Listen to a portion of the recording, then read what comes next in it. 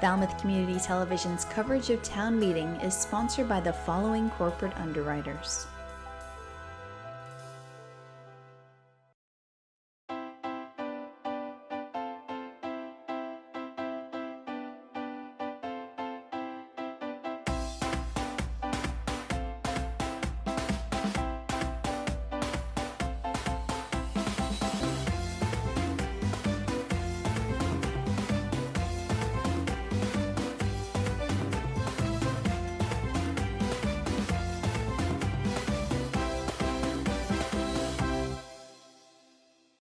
Welcome to the Falmouth Chamber of Commerce.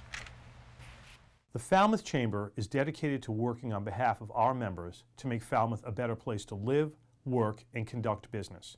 We are committed to developing the economic, cultural, educational, and civic interests of our community and welcome the support from all organizations to achieve our combined goals. Whether you call Falmouth home, are a summer resident, or a visitor, we hope you take advantage of all that the Chamber has to offer. Carlson Printing for all your printing needs. 508-548-7303 or toll free at 1-800-696-7303. Our email address is carlsonprinting@aol.com. Carlson Printing for all your printing needs. Hosting services for fctv.org are provided by Meganet Communications. Meganet offers a wide array of internet services including Mega Backup Cloud Service, server co-location, T1, fiber, Metro Ethernet, as well as telephone services such as hosted PBX and digital voice. Their #1 goal is to keep your communications network up and running and allow you to focus on growing your business. 877-634-2638 or meganet.net.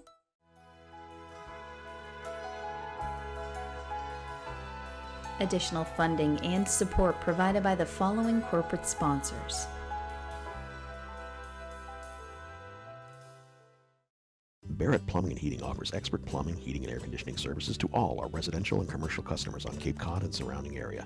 We are a full-service plumbing specialist offering professional workmanship to suit your budget. Whatever your heating or plumbing need, you can always count on a job that's done right. Dogs and Hogs, family owned and operated for over 5 years. Our slow smoke barbecue is available for dine-in, pickup, or catering, now featuring our homemade barbecue sauce. We also serve beer and wine, have gluten-free options, and lobster rolls. RJ's Variety and Liquor, family owned and operated for 15 years. We have a variety of beer, wine, and liquor, local frozen stuffed quahogs, local frozen pizza snacks, and more. RJ's Variety and Liquor, 174 Sandwich Road, T-Ticket.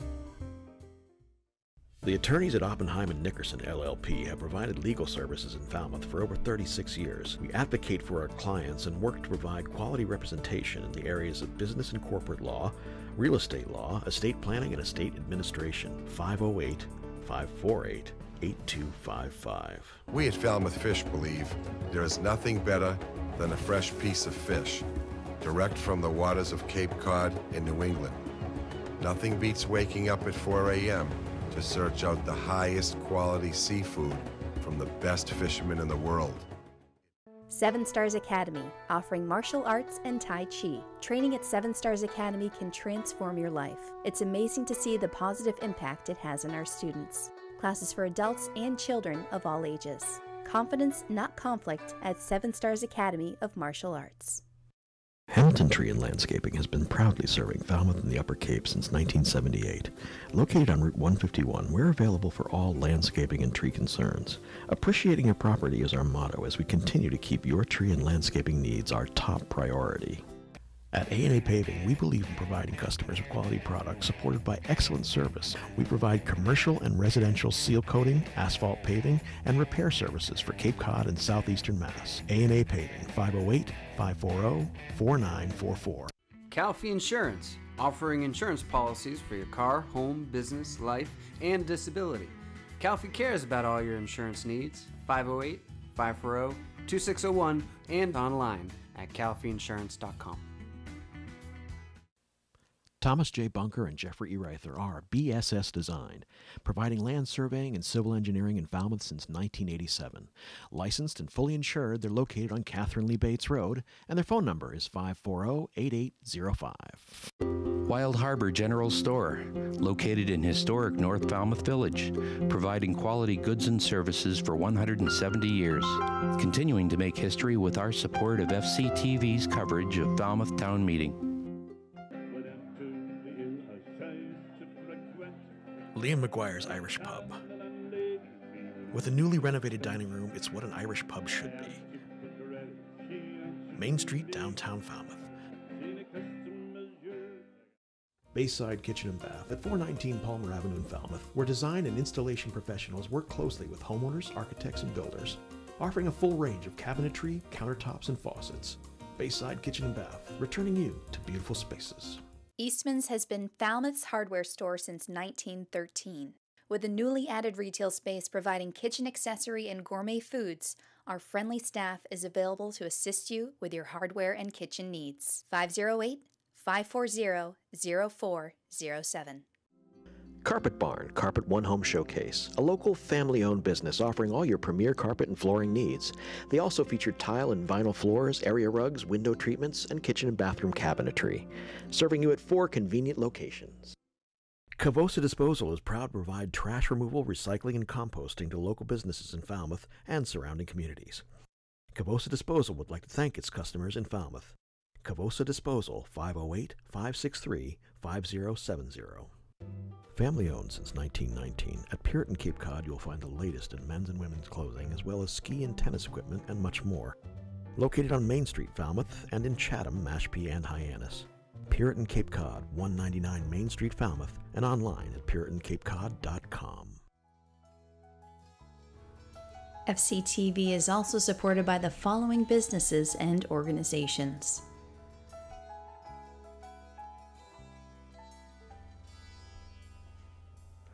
Nobska Lighthouse and Maritime Museum, friendsofnobska.org. Falmouth EDIC, Economic Development and Industrial Corporation, 508-548-7440. Partners Technology, Voice and Data Solutions, 781-930-5000.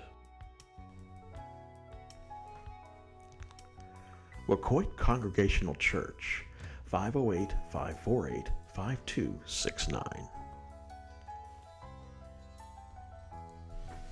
Annie Hartcool, Global Real Estate Advisor, Sotheby's International Realty, 508-868-0664. St. Elizabeth Seton Church, 508-563-7770.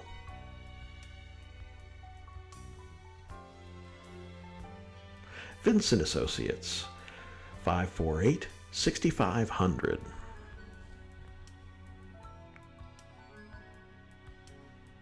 Turning Point Dance Studio presents the Sea Captain's Nutcracker at Tilden Arts Center in Barnstable.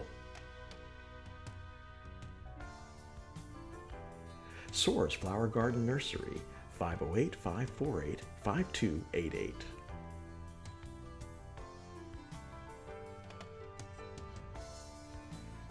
M. Duffany Builders, 508-540-3625.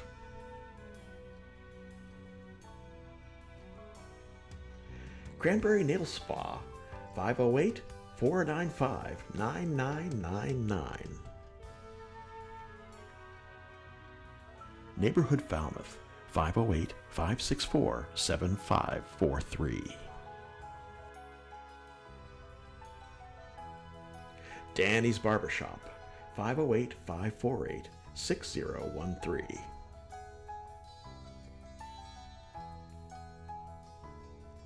Carl F. Cavosa Excavating, 508-563-5530.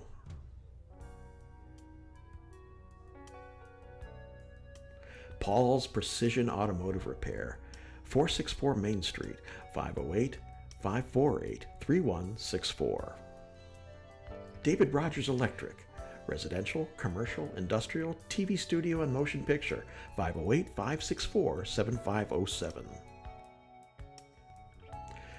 Murray and McDonald's Insurance. 800-800-8990.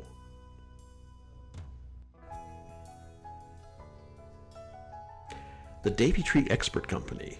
508-548-2662. Andy's Barbershop in the Falmouth Plaza.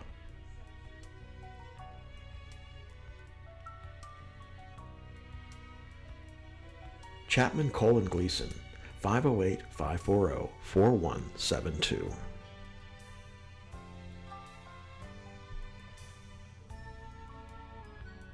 Hanush Jewelers, downtown Falmouth, 508-548-9107. Mahoney's Garden Center, 508-548-4842.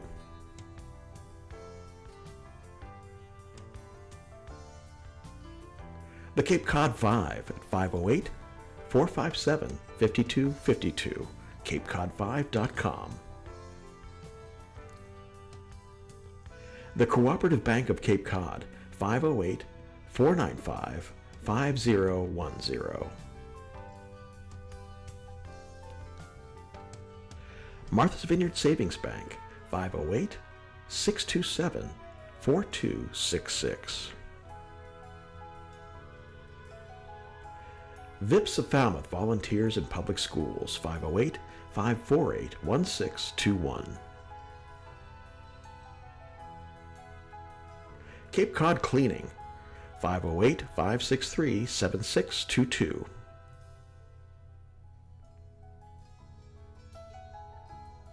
Steve's Pizzeria and More, 508-457-9454.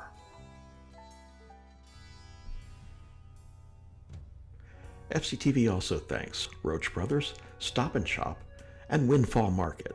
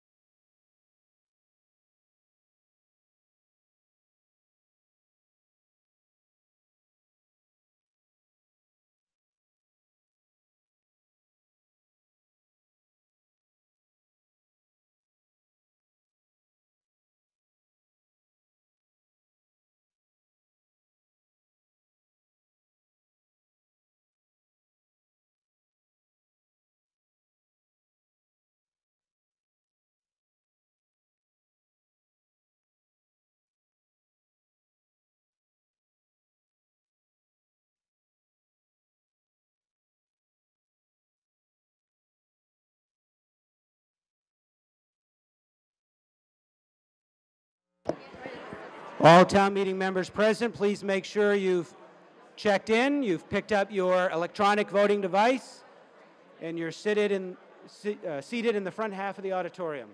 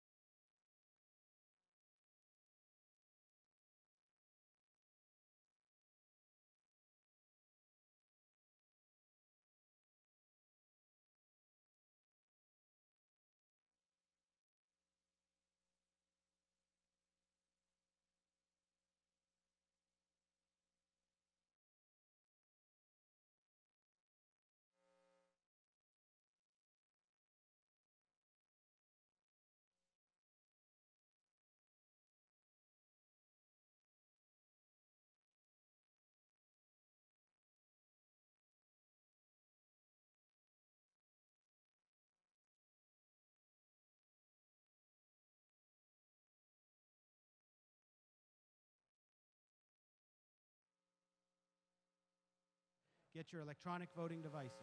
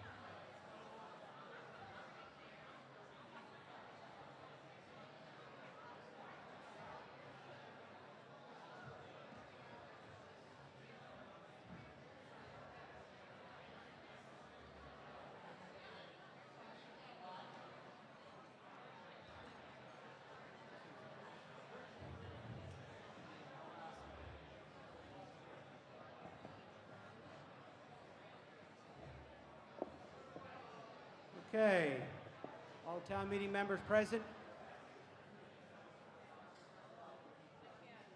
please sit forward and have your, yeah. We're being asked if we could make the names bigger, but this is what the template is.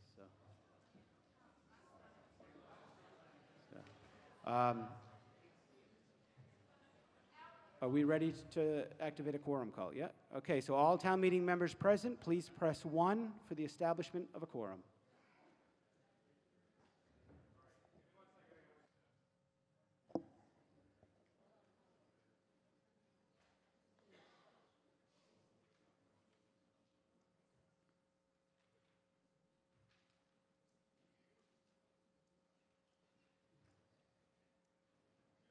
Okay, press 1 if you're present.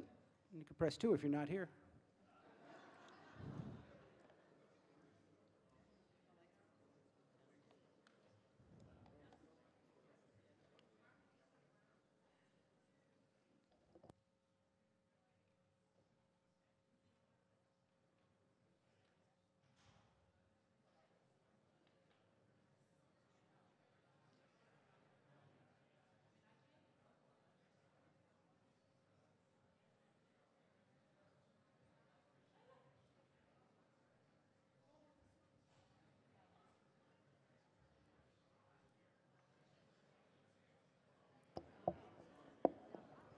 Okay, 20 seconds left. Yeah.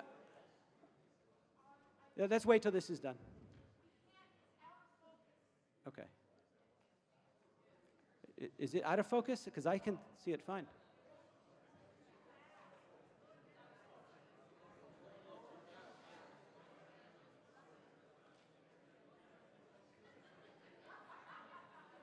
Okay, We have 184 town meeting members. We have a quorum, and we'll be now in session. There was some question about the focus. I see it fine, so I don't know. Raise your hand if you believe that the slide is out of focus. Is this consistent? So a third of you think it's out of focus, a third don't. Okay. Okay, so only one of them's out of focus.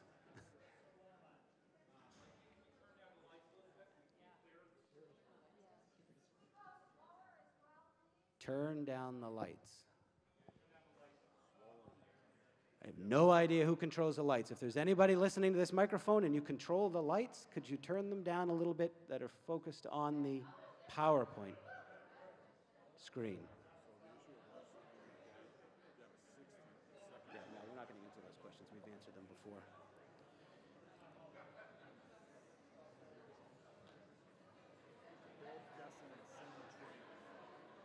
Is that a little better?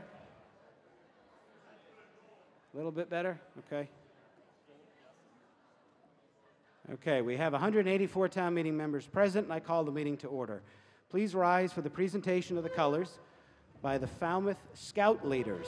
Skipper, Ship 40, Bill LaRufa. Committee Chair, Troop 38, Mike Morris. Assistant Scoutmaster, Troop 42, Steve Brodette.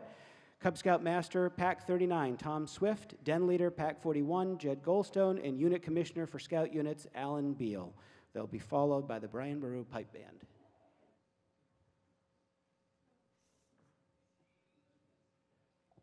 Let's have the town crier before the pipe band.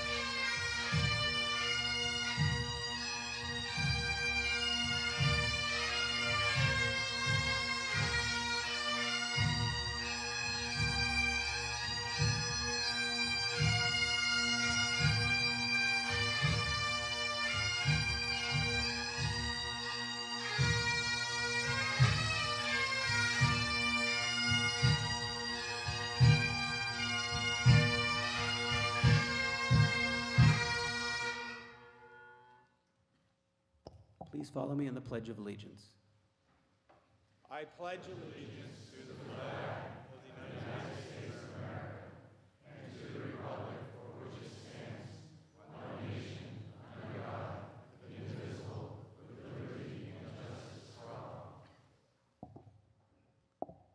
Tonight, rather than the Town Brand Bass Choir doing the national anthem, I had the opportunity to celebrate the Cape Verdean Festival Day at our Cape Verdean Club on Sandwich Road, and a young woman who's a member of that club sang the national anthem. And I said, "What are you doing on November 13th at 7 o'clock?" And she said, "Why?" And so she graciously accepted our invitation to sing with us tonight our national anthem. From the Cape Verdean Club of Falmouth, Alea Dutra.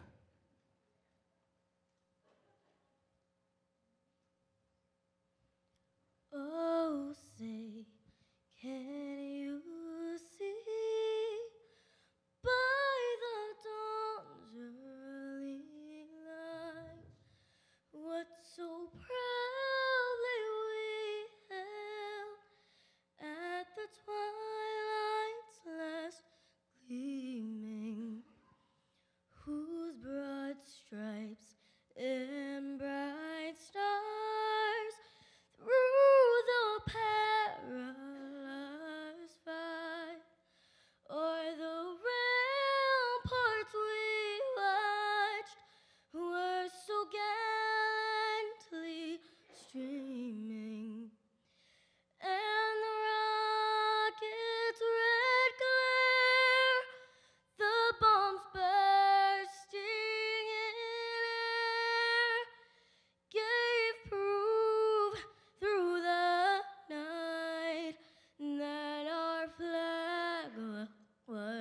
still there. Oh, say does that star-spangled banner yet wave for the land of the free and the home of the brave.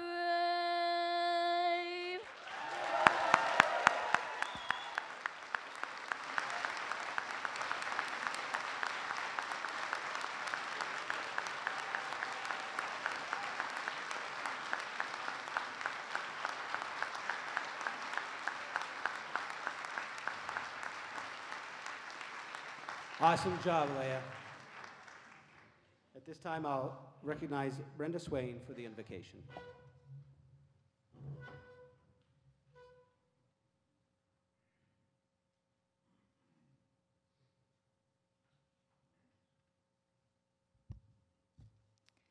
Heavenly Father, may our meeting this evening be not only an exercise of care and concern for our community and its residents, but also an example of how a community can agree and disagree and still be a community. We ask you to watch over and protect our families, our community, our nation, and our world. May your gift of peace become a reality for all. Amen. At this time, the Brian Boru Pipe Band will play Amazing Grace in lieu of our moment of silence. And may we take special note of two members that we've lost since our last meeting, Scoba Rhodes, Walter Crotty, and a longtime observer and assistant to town meeting, Doris Busquet.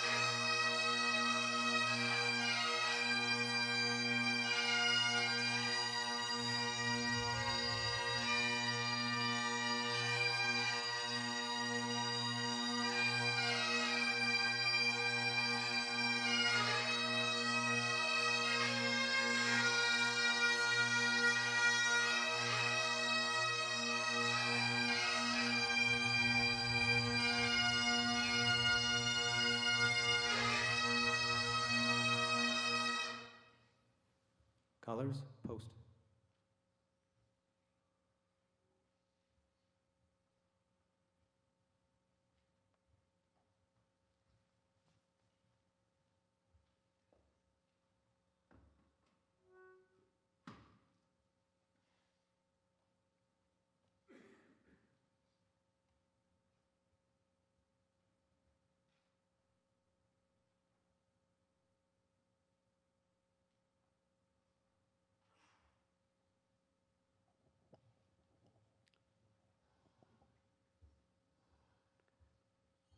Ladies and gentlemen, the Falmouth Scout leaders and Sea Scout leaders, Town Crier John DeMello, the Brian Boru Pipe Band, and Aliyah Dutra, the Cape Verdean Club of Falmouth.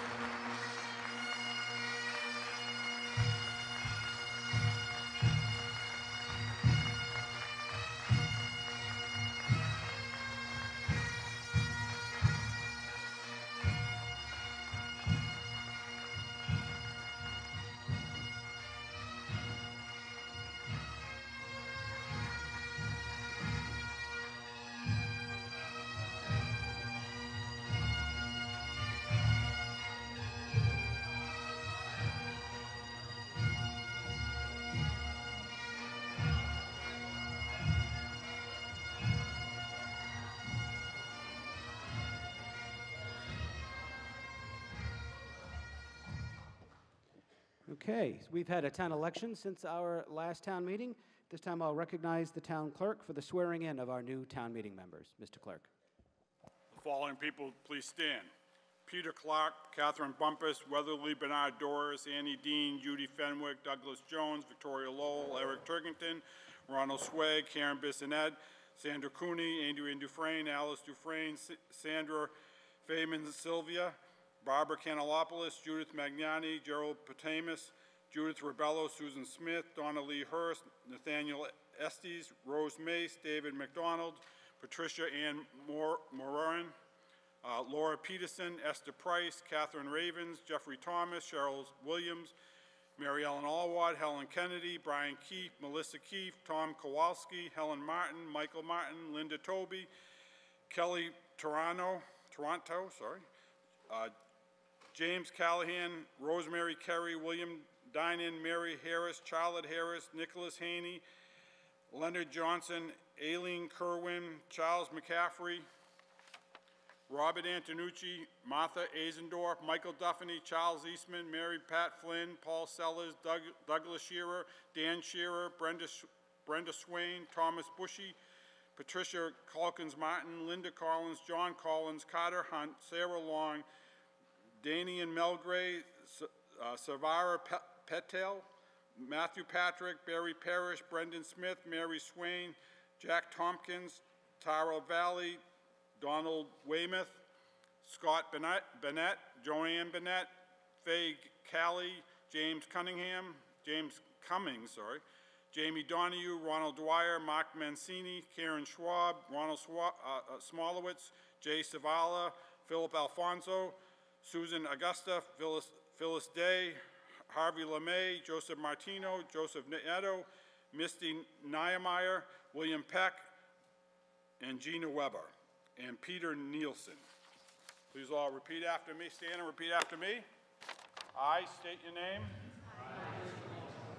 Do solemnly swear and affirm that I will faithfully perform the duties of a town meeting member according to the best of my ability and agreeable to the Constitution and laws of the Commonwealth of Massachusetts and the bylaws of the town of Falmouth. So help me God. Congratulations.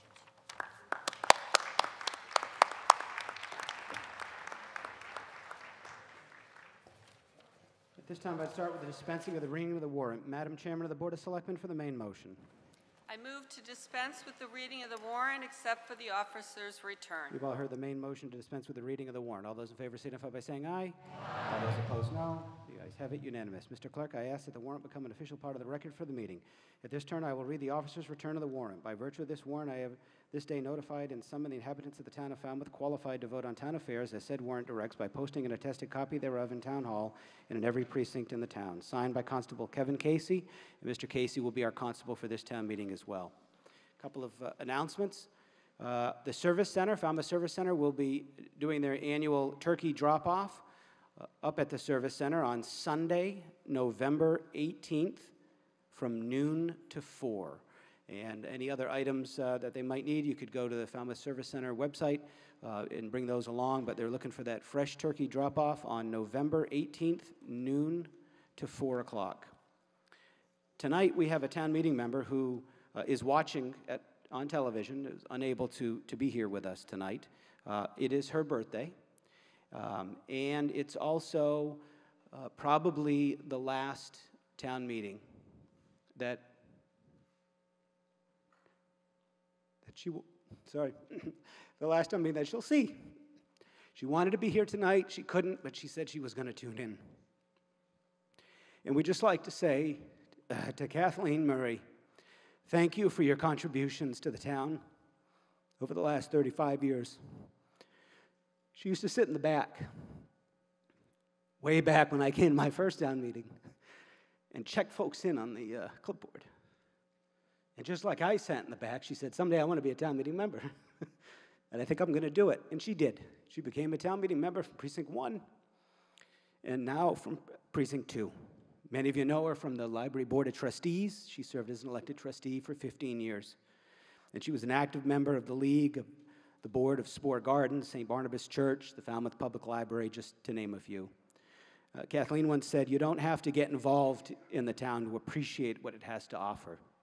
But the more you get involved, the more you love Falmouth." Well, Kathleen, thank you. Falmouth loves you too. Enjoy your last town meeting.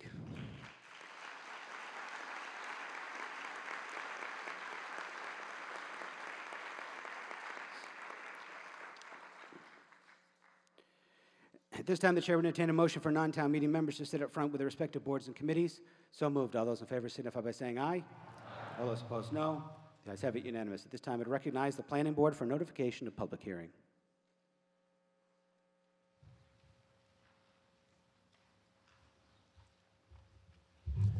Mr. Moderator, my name is Paul Dreyer, Town Meeting Member, Precinct 2, and Clerk of the Planning Board.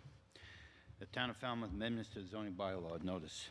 In accordance with Chapter 48, Section 5, Massachusetts General Law, and Article 43 of the Falmouth zoning bylaw, public hearings were held on September 25, 2018, on Articles 6, 7, 8, 9, 10, 11, 13, 14, 15, and 25 for the November 2018 Fall Annual Town Meeting, and all those who wish to speak were heard.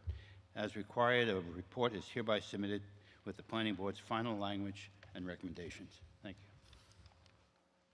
Thank you. At this time, the chair will entertain a motion to allow non-town meeting members who are town employees to speak on any article before the meeting. So moved. All those in favor signify by saying aye. Aye. All those opposed, no. The ayes have it, unanimous. Okay, we're going to start with a blanket vote this evening. On the blanket vote, we'll go through each article. I'll read off the article number and a brief description. I'll call your attention to the recommendation. If you want to take action other than the recommendation, or we need to take action other than the recommendation, stand up and yell "hold" on the article.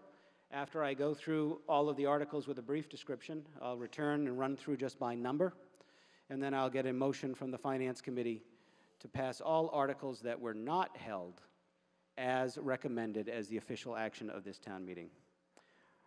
Article 1, to hear reports in committees, it's a hold. Article 2, transfer the sum of $2,080.28 from certified free cash to pay unpaid bills.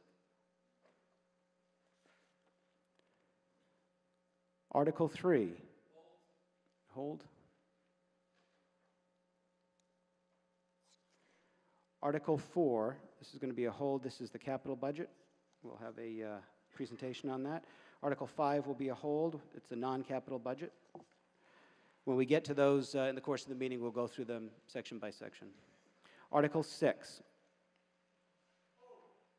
Hold. Article 7. It's a hold. Article 8. Article 8. Hold. Article 9. Article 10. The recommendation is indefinite postponement. This is a Falmouth zoning bylaw petition article for ground-mounted solar. Article 11. It's a hold. Article 12. Hold. Article 13. This is to amend the zoning bylaw, dimensional regulations for minimum setback requirements for sheds 100 square feet or less. Article 14. Hold. Article 15. Article 16, to amend the town's classification plan for the purposes of adjusting the seasonal compensation schedule. Article 17, to amend the town's classification plan to delete the network computer technician and add the IT support specialist.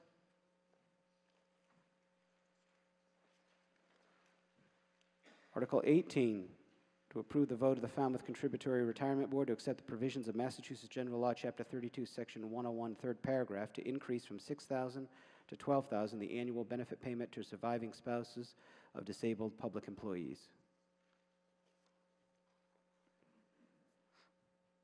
Article 19?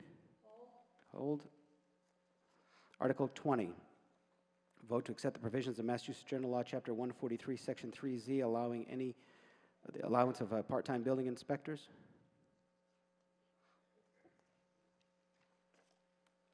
Article 21, to amend the Code of Falmouth, Section 107, demolition.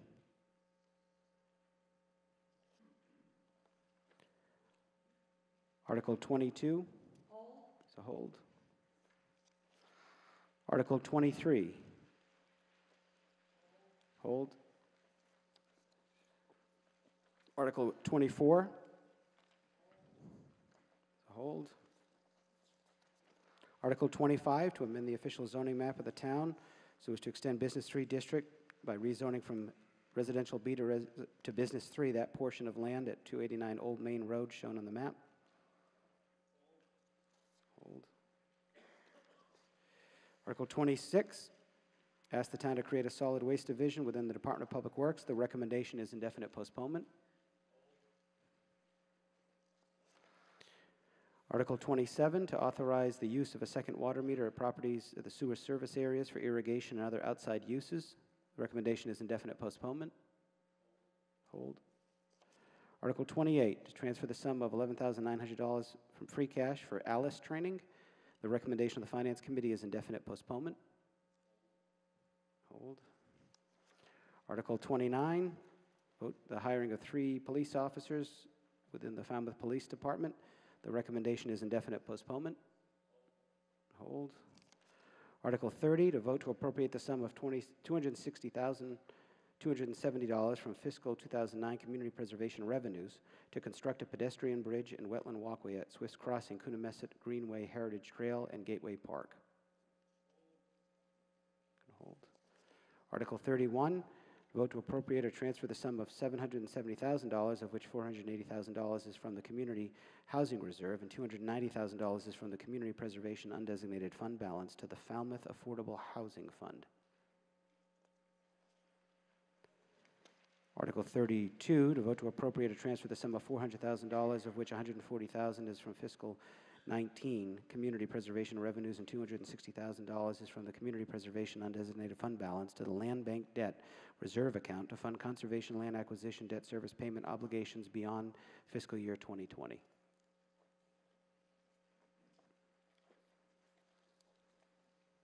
Okay, Article 1 is a hold. Article 2.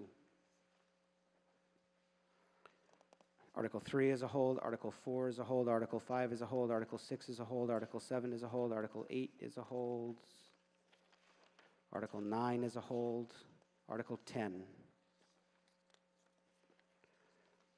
Article 11 is a hold, Article 12 is a hold, Article 13. Article 14 is a hold, Article 15 is a hold, Article 16. Article 17, Article 18, Article 19 is a hold, Article 20, Article 21, Article 22 is a hold, Article 23 is a hold, Article 24 is a hold, Article 25 is a hold, Article 26 is a hold, Article 27 is a hold, Article 28 is a hold, Article 29 is a hold, Article 30 is a hold, Article 31. Article 32. Sometimes the blanket vote makes town meeting goes quicker. Sometimes it doesn't. Mr. Chairman, for the main motion. The town vote Article 1 is printed.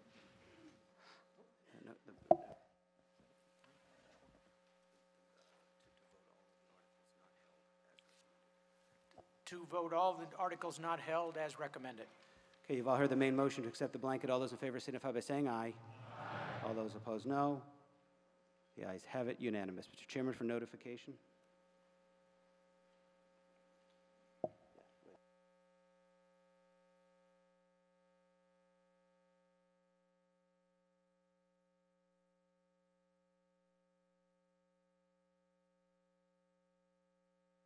Notice of reconsideration for all articles held on the blanket.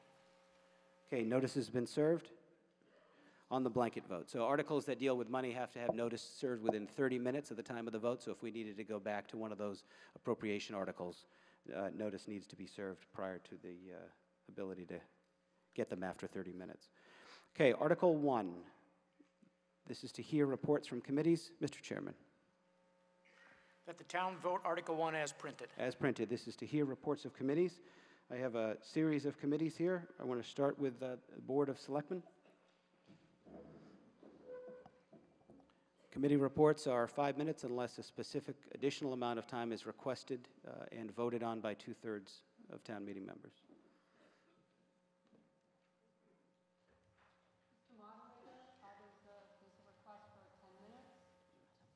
Okay, the Board of Selectmen for their presentation requests 10 minutes. All those in favor signify by saying aye. Aye. All those opposed, no. The chair said the ayes have it by the 2/3, and you have 10 minutes for the presentation. Thank you very much. Welcome, everybody. I wanted to do another State of the Town address this year because it was so well received last year. Vice Chair Megan English Braga is designated for that report, but I wanted to just give a quick introduction.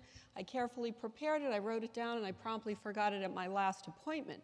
So I'm just going to make a couple of points. Mainly that going forward, the Board of Selectmen is going to need a lot of help, and we're starting tonight with all of the study that you've made of the issues, your careful preparation, you're listening to your constituents, and it's going to need to carry forward, especially through April and over the next several years. The town is entering a point in time that I like to think of as the same point when your appliances in your home all go at once. Your refrigerator goes, your washer, your dryer. You have to start really thinking ahead in terms of priorities and working together, doing things once, coordinating, trying to do as much as you can as economically as possible and at the right time. When you think about just a few of the things going forward, we've got another sewer project coming. We're going to be looking at our fire department and the needs that they may have. Also, other public safety, police. We're going to be looking at all of our recreational fields. We're going to be looking at the bike path. We're looking at our municipal buildings. We're still trying to figure out the best way to resolve the debt from the turbines. We're going to be looking at things big and things small going forward.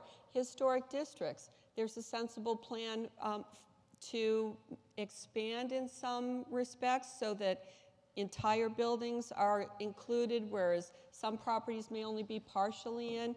We're going to be doing a lot of outreach on a lot of subjects, all of which are going to have domino effects on what other kinds of maintenance are required.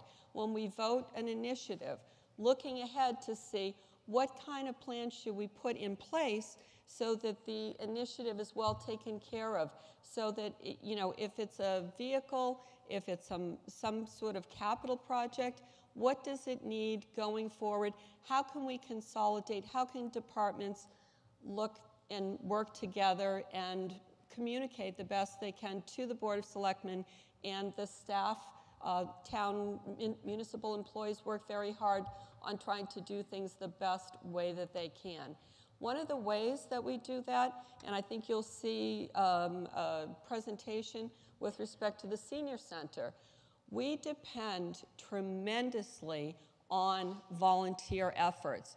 I want to look ahead, work with the school system in terms of paying forward the expertise we have in this town. So I just wanted to leave you to listen to Vice Chair Megan English Braga with that prism going forward. Thank you very much. Thank you. I just want to apologize in advance. It's so nice and the lighting is beautiful down here. It's really awful up there. So if it looks like we're squinting and making insulting faces, some might be, but I'm not. It's just because it's so bright. So I don't know if we can figure out a way to turn the lights down later. But as Sue mentioned, we meet every year and we look at our 5-year strategic plan.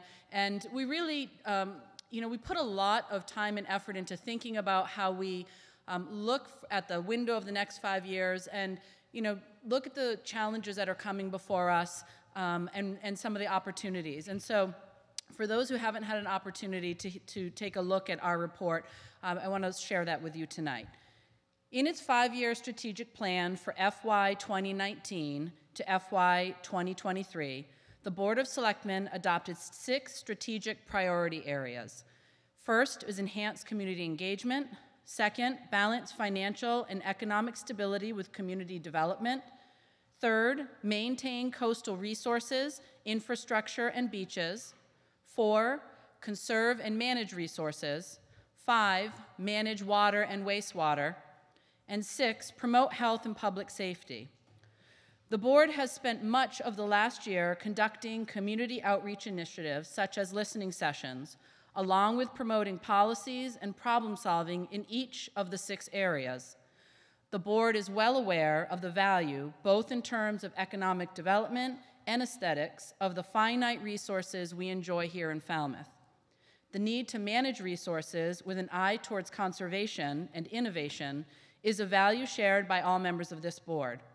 Development that is fiscally responsible can also be environmentally sound, and growth must be environmentally sustainable if it is to succeed in the long term.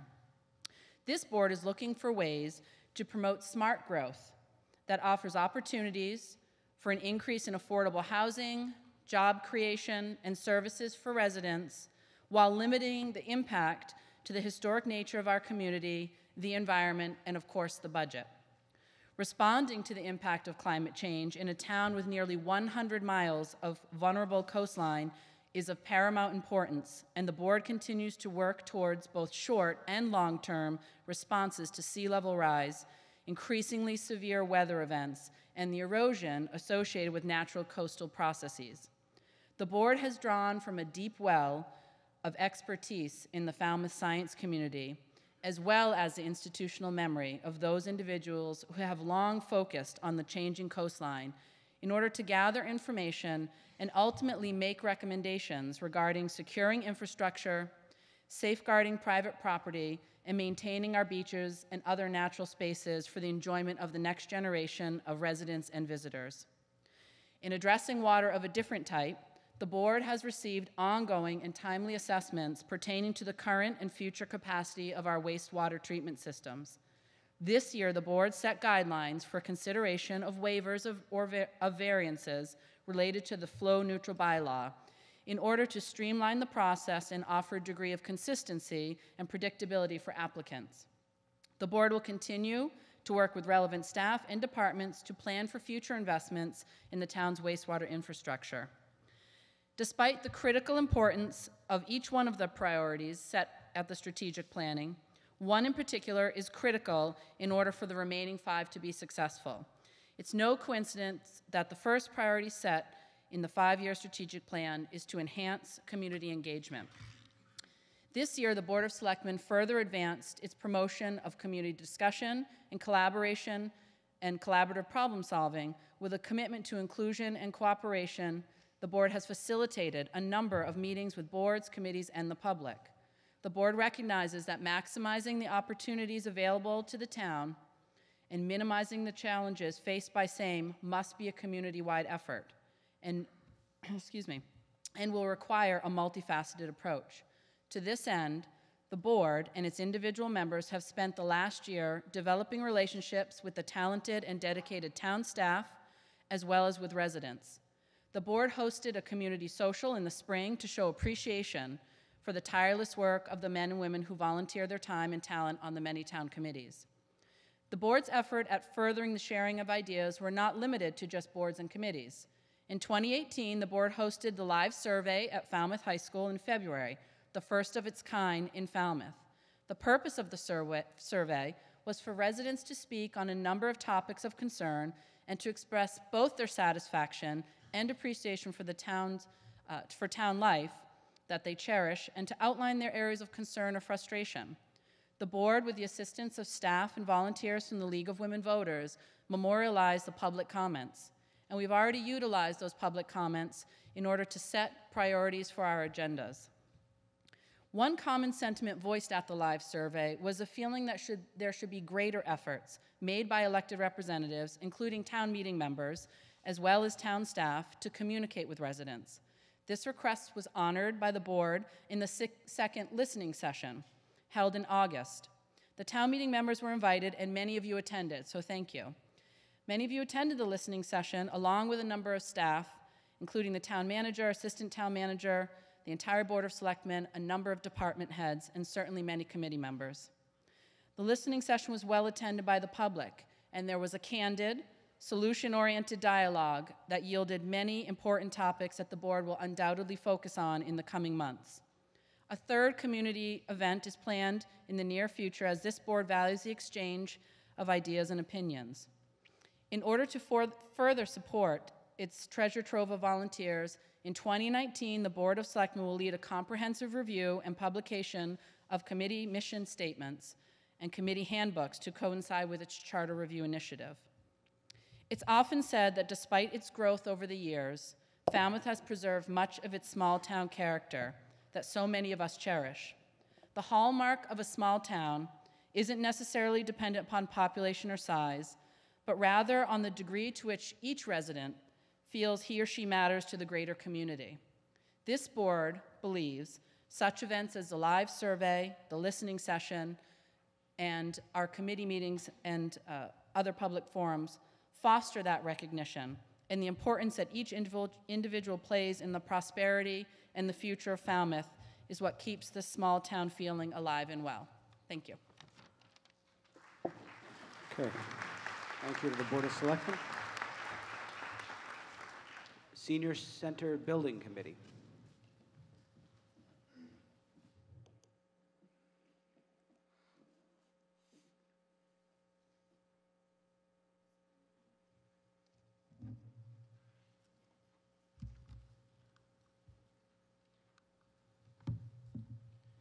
Good evening. I'm Jim Vieira, reporting on behalf of the Senior Center Building Committee. We've had quite a year since being appointed on October 30th, 2017. We started by reviewing applicants for our owner's project manager. We recommended P3, project planning professionals. Dan Pilata is the company principal. Dan jumped right in and recommended an aggressive schedule and exhibited a can-do attitude right from the start. The second order of business was to select an architect. In this case, we recommended BH&A. This firm should be familiar to many of you, as they performed our earlier feasibility study and participated in some of the early public forums. BH&A has been diligent and professional in getting us the plans and documents we need for our goal of a fall start this fall.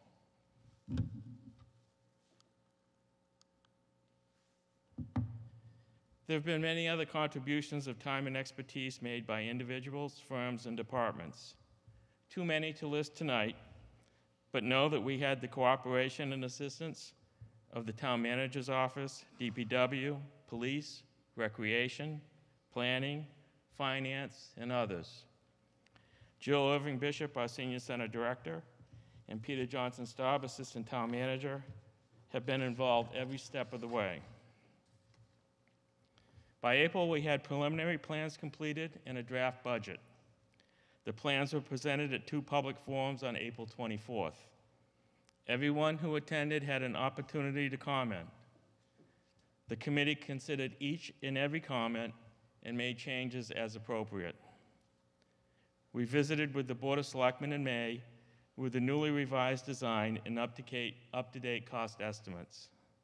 The board enthusiastically embraced the proposed plans. Some discussion developed over the design of the connector to the recreation building. With a little more work, that issue was resolved on June 4th.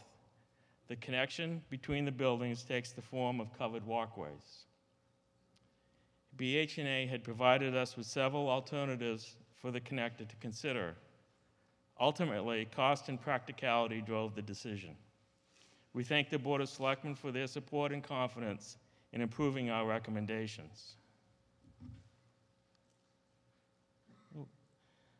These slides don't show very well, but we have them on boards out in the lobby, and you're welcome to take a look at them at the break. And this particular slide is the layout for the first floor. As most of you are aware, construction costs have continued to escalate. During the final phase of design, the committee worked through several alternatives in order to decrease costs. This was a process that played out in a logical and systematic way. There was participation from the entire extended team. When we felt we had a complete package that met the mission of the Council on Aging, would serve our community well into the future, and was within the budget, we opened the bidding process. One is never sure how a bidding exercise will play out. In this case, we were pleased to find 8 firms submitting bids. Even more pleased that most were within our cost projections. We are in the fortunate and enviable position of being able to fund construction, furnishings, technology, and incidentals within the appropriations approved by you and the taxpayers.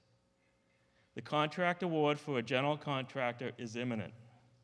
Construction is starting this fall, and in fact, we'll probably see progress within the next few weeks. We expect completion within a 12-month period. Let's see if I can get back here.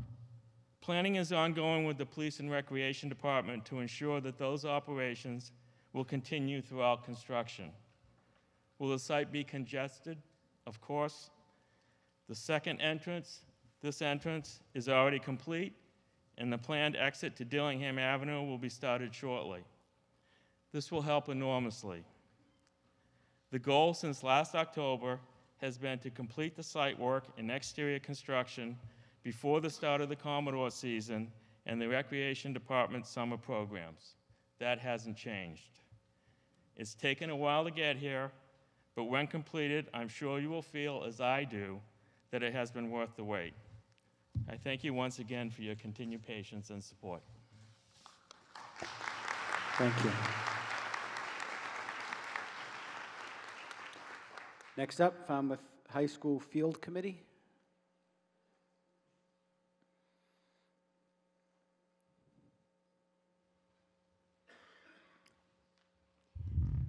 Before the presentation starts, I just wanted to say I'm Terry Medeiros. I'm chairman of the school committee, and the school committee is here tonight because we're pleased to introduce to you our new superintendent, Dr. Lori Duerr.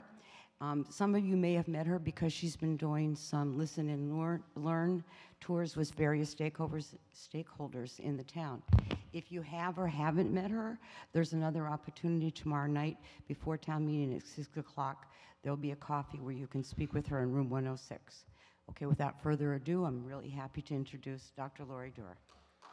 Welcome, Dr. Duerr.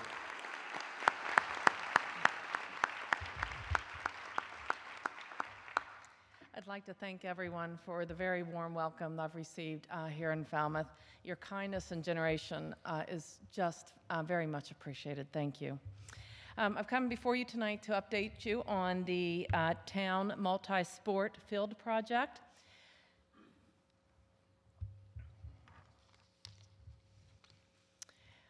In September, we went out to bid. However, the bid process revealed needed changes. In order to be compliant with state regulations, we needed to adjust the request for proposal packet. In collaboration, the school committee and the town hired a construction attorney to review and provide guidance on the necessary changes. I secured an advisory team early in my tenure to guide the district through the field project.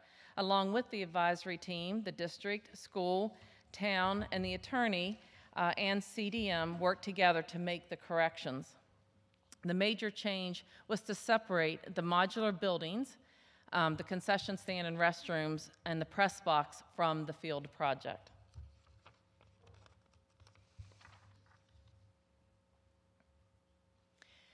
So the projected timeline for the concession, restrooms, and the press box modular building RFPs, we will go out November 28th. They will appear in the combis and the newspaper. And on December 13th, the bids will be received and opened.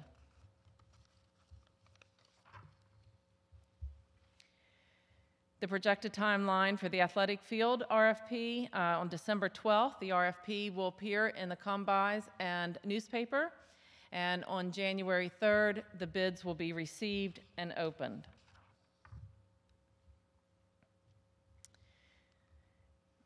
The projected timeline for construction and completion.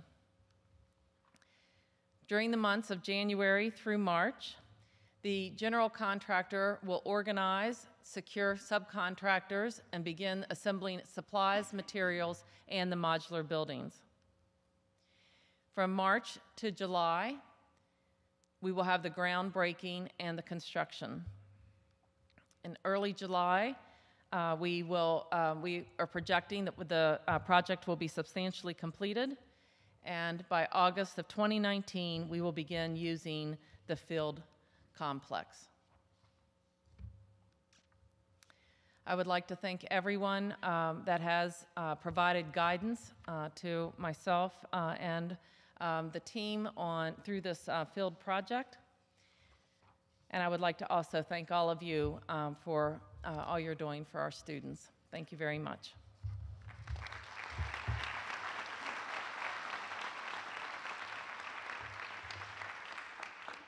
Next up, Charter Review Committee.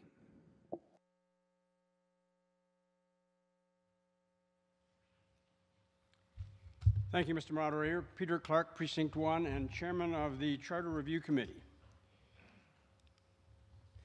We are most interested in the fourth bullet point here, how we can get the public to participate in the process, but for a little context, we'll hit the first three. Who we are? The Charter Review Committee is required to be called into session at least every 7 years, so this is the fourth Charter Review Committee under our current charter, which was adopted in 1991 and started in 1990 and started in 1991. If you know any of the people on that list up there, you'll know there are 5 older men and 2 talented women, so we're lucky to have them. We're also helped by town council Frank Duffy and town clerk Michael Palmer. We appreciate their help very much. What do?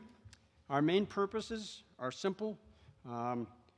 Our goal is to try to clarify the meaning of the charter language with amendments or create a more effective governing process. We are not allowed, under the Charter Review Committee scope, to change any of the basic structure that the manager, Board of Selectmen, representative town meeting. Those elements are set, and that has to be done by a charter commission, which is a considerably more involved process to start. We can make suggestions other than the amendments, but they basically then go to the Board of Selectmen for consideration. Our process is deliberate. We're about 6 months into it at this point, and a year from now, we'll be bringing recommendations that have been screened and approved by the Board of Selectmen to the November town meeting in 2019 to consider as changes in the charter. Then it takes another year for them to get onto the ballot for the public vote that is required to put them into action. So how can the public participate? You received tonight, as you walked in, a survey form on paper. If you prefer to go to SurveyMonkey, you can do it electronically. The site, the URL for SurveyMonkey is up there, but it will also be available at the website. It is also on your paper version if you want to look at the paper. The paper version will also be available for folks here or in the community at town libraries and town hall. We will also have it downloadable to your printer from the website, we hope by the end of the week. So get involved with that. The survey basically takes what is a one-page summary of the charter, which itself is 23 pages long, and it gives you an opportunity under each of the articles to tell us whether you think it's working well or whether you would like some changes. It is best if you go to the full charter, which is also available at our website on the town meeting web area. So we'd love you to fill out the survey. Second, we hope you will participate in a public forum, which is scheduled for Wednesday, December 19th, 7 to 9 in the Herman Room. So come to that. And these two things wrap up the current July to December phase of gathering ideas. We will then move into a process of selecting and determining amendment language. So the survey and the public forum end our first kind of 6 months of work. At the web page, you can see the charter itself. You can access it. You can see our meeting agendas and minutes. There is also a list there of evolving list of chartered questions. It now has about 30 to 35 items on it, and those have arisen from talking with officials of the government here, having citizens come to us and ask questions. So if you want to look at the current existing list, you can go to the web page and see that. So folks, get involved, please. Answer the survey, come to the public forum, go to the website and see what's there. Thank you very much. Thank you. Next, I have the Coastal Resiliency Action Committee.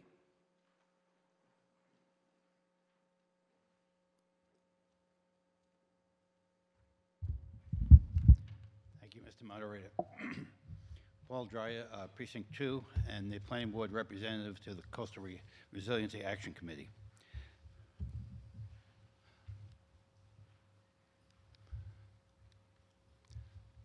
The Board of Selectmen authorized the committee with a completion date of May 2020. So we have a little more than a year and a half to go. The action plans to address the risks and hazards, sea level rise, and coastal erosion.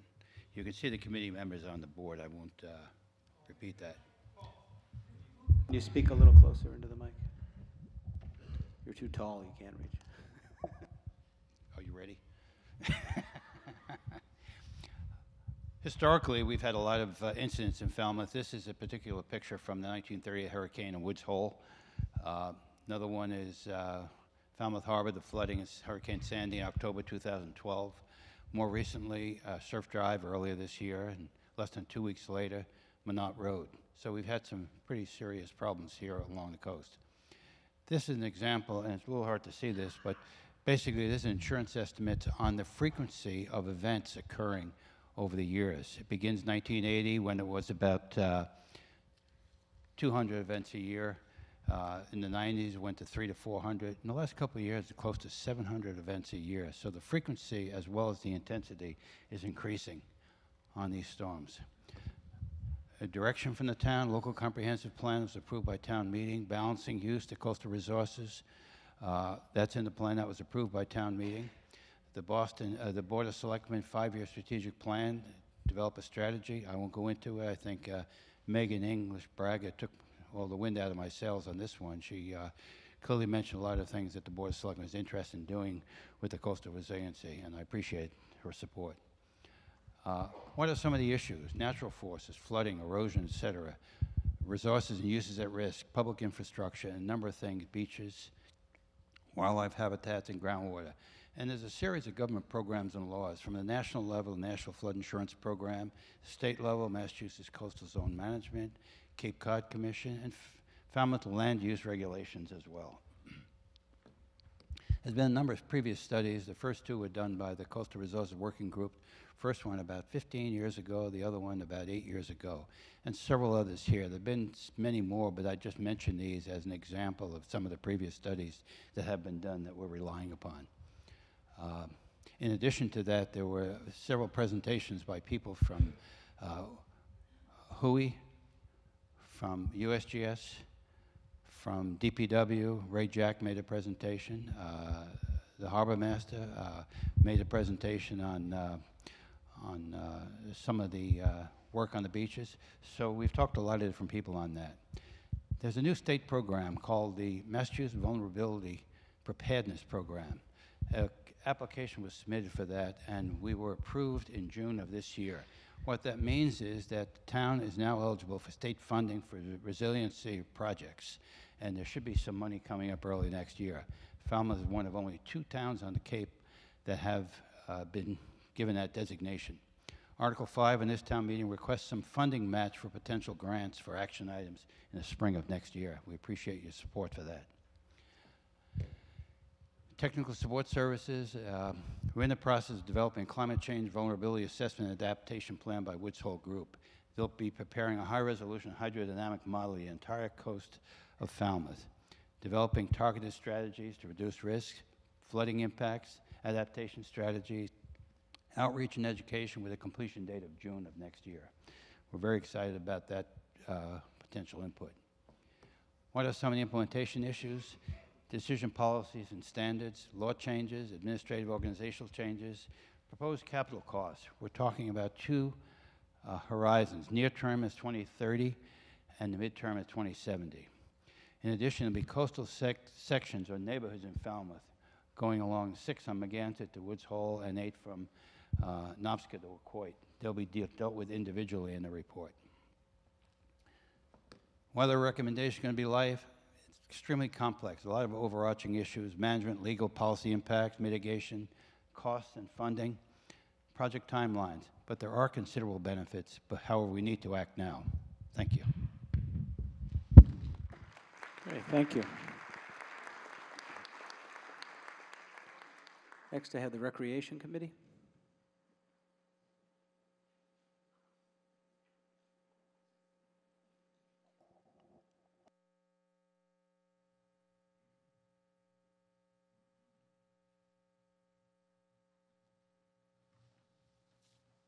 Mr. Moderator, I might need 30 seconds extra. Okay, they're asking for 5 minutes and 30 seconds. All those in favor signify by saying aye. All those opposed, no. The ayes have it by the 2/3. Thank you. Good evening. My name is Scott Gelfi from Precinct 8, speaking to you tonight as a member of the Recreation Committee, here to give our committee report. I'm with my fellow committee member, Mike Halen, who's put together some slides for us. I would first like to also acknowledge, as the moderator has, the somber news that our fellow committee member, Walter Crotty, passed away in August. Walter was a longtime committee member, as well as a member of the school committee and town meeting. We honor his military service, his service to the Recreation Department, and the town of Falmouth, and he will surely be missed. Former longtime committee member Sandy Cooney has been reappointed to serve in Walter's place. Sandy brings a breadth of functional and institutional knowledge, and we are excited to have her back. At last April's town meeting, I reported on the deplorable conditions of our fields. While much of the poor conditions still exist, progress has been made. We have seen a new focus from the selectmen, town manager, and the DPW, and we are pleased with this start. With the $200,000 that was appropriated from last year's town meeting, the Sandwich Road football field has been renovated, and it came out great. Currently, one of the fields on Trotting Park is being redone and is expected to be ready for use by next fall soccer season. Another positive that will impact the recreation fields is the new all-purpose field at the high school that will be ready to go next year. It is expected that some of our rec sports will be able to use the field during non-high school athletic times. This will allow our fields to get some much-needed rest and will allow work to be done on others. A third positive, and perhaps the most important, is that the DPW has requested funding for landscaping equipment that they so desperately need, as well as money for field renovations and maintenance. We were excited to hear that they will be requesting this increase every year for the next 10 years. We encourage you to support this request during the budget article of this meeting for the 2019 budget. The Rec Committee will be staying vigilant in keeping track of this progress and will be looking at other areas of funding to help expedite the complete restoration of our fields. Another item that the committee has set in motion is a field cancellation alert policy. Joe Olenek has set up a Notify Me through the town website and is in the process of getting all relevant parties signed up so that with a click of a mouse, he can notify user groups that the fields will be closed due to inclement weather. Just another step in keeping our fields in good shape. In the coming weeks, the new senior center will break ground and the rec staff is ready for the upheaval. We will certainly be impacted by the construction. The SBLI playground will be removed and will go into storage with the hope that a spot at the Sandwich Road fields gets prepared. The new playground will be built on Fuller Field with the $300,000 that was appropriated once the senior center is complete. The parking lot will be impacted the most during construction, but on the positive, the new entrance has been completed and should help alleviate congestion. Perhaps the biggest news of the year at Gus Canty is that Joe Olenek has shed the interim title and been made the permanent director. Joe and his staff do such a great job with all the programs the rec has to offer. like summer camp, soccer, multi-sports, basketball, tennis, flag football, youth nights, family nights, father-daughter dance, mother-son dance, just to name a few. And the list continues to grow, with new programs such as Junior Roller Derby, Youth Volleyball, PALS, Eccentrics, Sailing, Kids Fest, Community Yard Sale, the New York City trip, and of course the new growing phenomenon, pickleball, utilizing 14 hours per week. With this increased programming and more activity expected from the senior center moving next door, the need for additional staff is paramount. Town management has made a failed attempt at hiring a person that will split time between the rec and beach departments and is now advertising for a program director that will be cross-trained in beaches as well. Although we are not really even sure of the plan, as town management does not ever discuss this with our committee. Thousands of children, teens, adults, and seniors utilizing our programs more than ever before, and with less staff than ever before. Makes little sense. Present staffing levels are causing a safety and quality issue as supervision of activities, mentoring youth coaches, and general oversight is lacking. Our charter mission is to make recommendations to the Board of Selectmen. Well, we recommend that an assistant director be hired and 3 full-time programmers remain full-time where their sole focus will be on the rec department, and Joe be given the flexibility to add part-time and temporary staff when needed. Thank you very much for your time, and if anyone has any questions or concern, you can always attend one of our meetings that are the second Wednesday of every month. Thank you.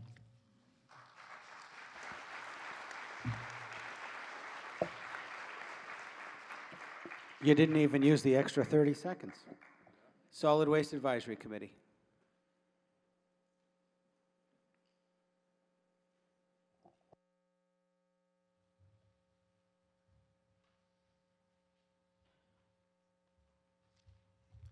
Thank you, Mr. Moderator. Mark Finneran from the Solid Waste Advisory Committee. Linda Davis is our chairman, but she had an issue arise and asked me to fill in for her. First of all, I'd like to thank everybody on the committee, especially John Schneider, who's recently retired from public service. He was quite, he did a lot of the work in the food waste shed that we have at the dump, and I want to clear some things up. There was a letter in the Enterprise regarding this shed at the facility. We don't intend that it takes all the food waste in the town. It's the fact that upwards to 25% of our garbage, which we pay for by the ton, is food waste. Actually, that's the national average. We're down around 15. It's strictly intended to train people to compost at home. And hopefully we can get some of that tonnage down and save the town some money and continue with the curbside service and all our services.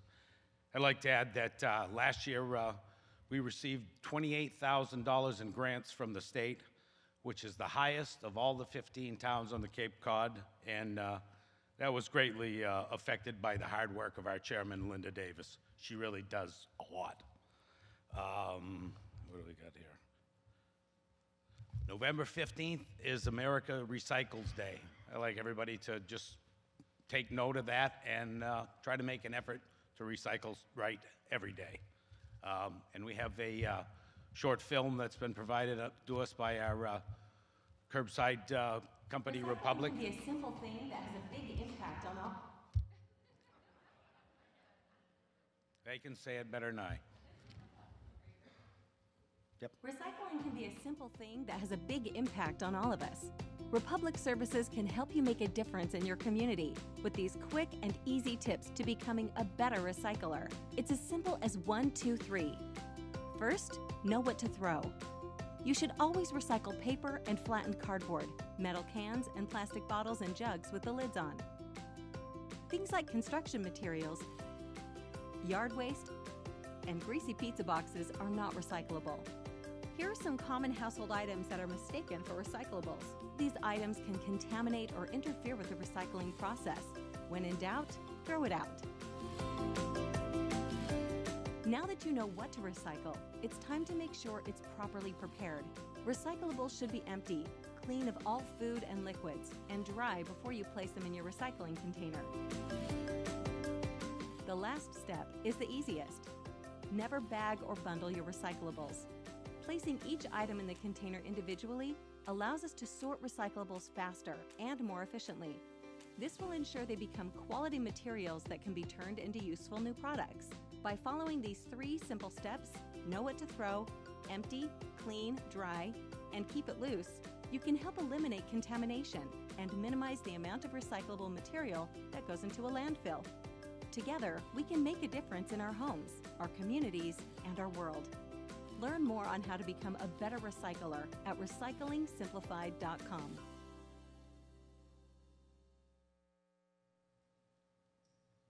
just like to take one more moment to remind everyone, please do not put plastic bags in with your recycling.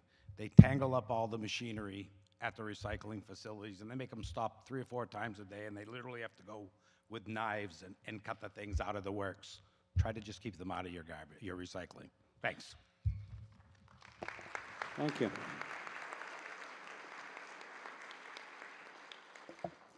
Any other committees want to make a report? Hearing none, the question will come on the main motion to accept the reports. All those in favor signify by saying aye. All those opposed, no. The ayes have it, unanimous. Article 3, Mr. Chairman of the Finance Committee for the main motion.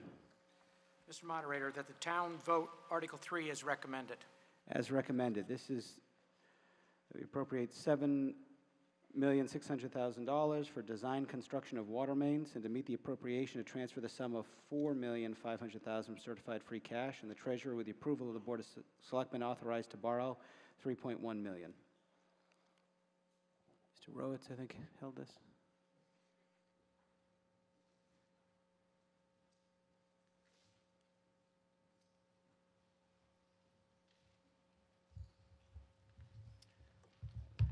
Thank you, Mr. Moderator. Ray Rowitz, Precinct 5.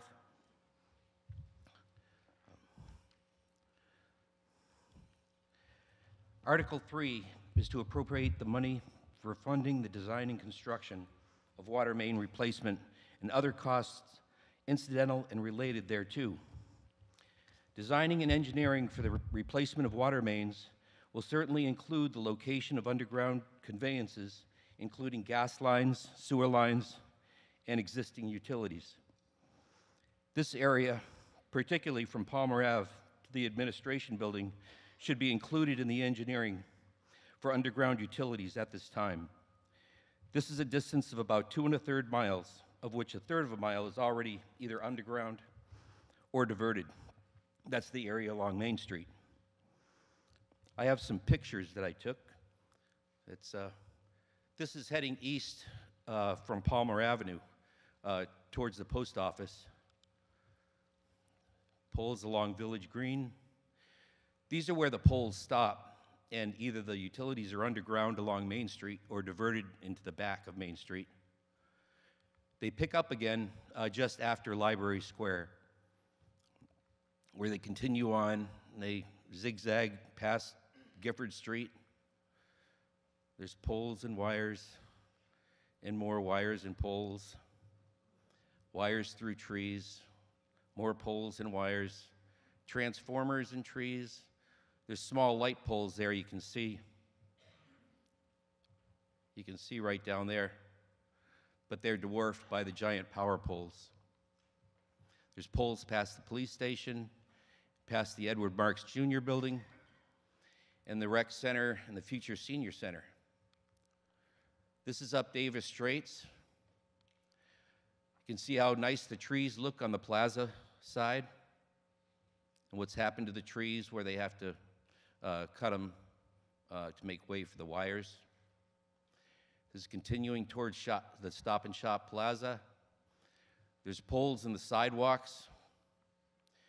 Not much room here for power poles. More poles in the middle of the sidewalks. Poles with extra poles, poles on both sides. More of the same. Poles through trees. But there's no poles at the library. Main Street looks great because we don't have those power poles. At a recent selectmen's meeting, which included a public forum for the Route 28 improvements, Mr. Jack had indicated that the consideration of underground utilities for the project. With major improvements planned for this road, it makes sense to do the job right the first time and take care of the underground and surface needs at one time. Hopefully, Mr. Jack and Mr. Rafferty can coordinate and create a design that incorporates all of Falmouth needs without having to excavate several times.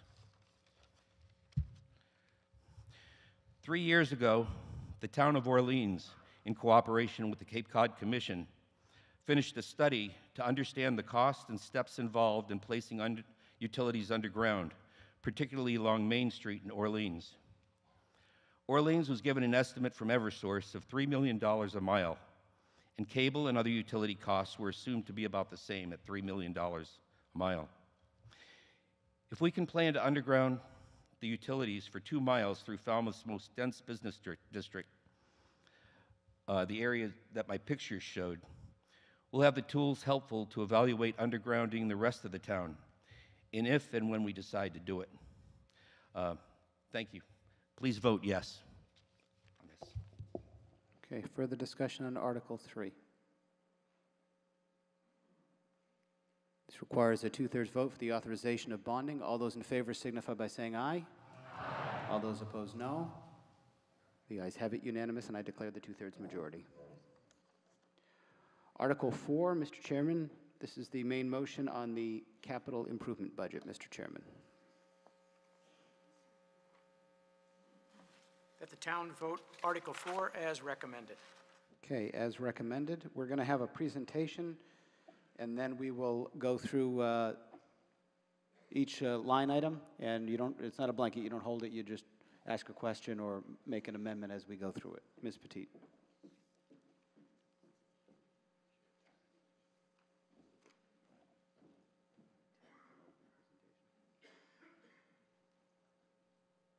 Good evening. The Town of Falmouth Capital Plan. We present the capital plan every year at the annual November town meeting. Probably sick of hearing me saying this, but it's use of one-time revenues to fund one-time expenses. The process for the capital plan, we receive requests from department heads, and it's reviewed by myself, the assistant town manager, and the town manager. And the town manager makes recommendations to the Board of Selectmen. We give a presentation at the end of August to the Board of Selectmen. And then the selectmen approve it, make changes, and they send it on over to the Finance Committee. And the Finance Committee reviews it and makes recommendations to town meeting. Next slide, please. In this capital plan, it's about $10 million. We're using $1.5 million in the Capital Stabilization Fund.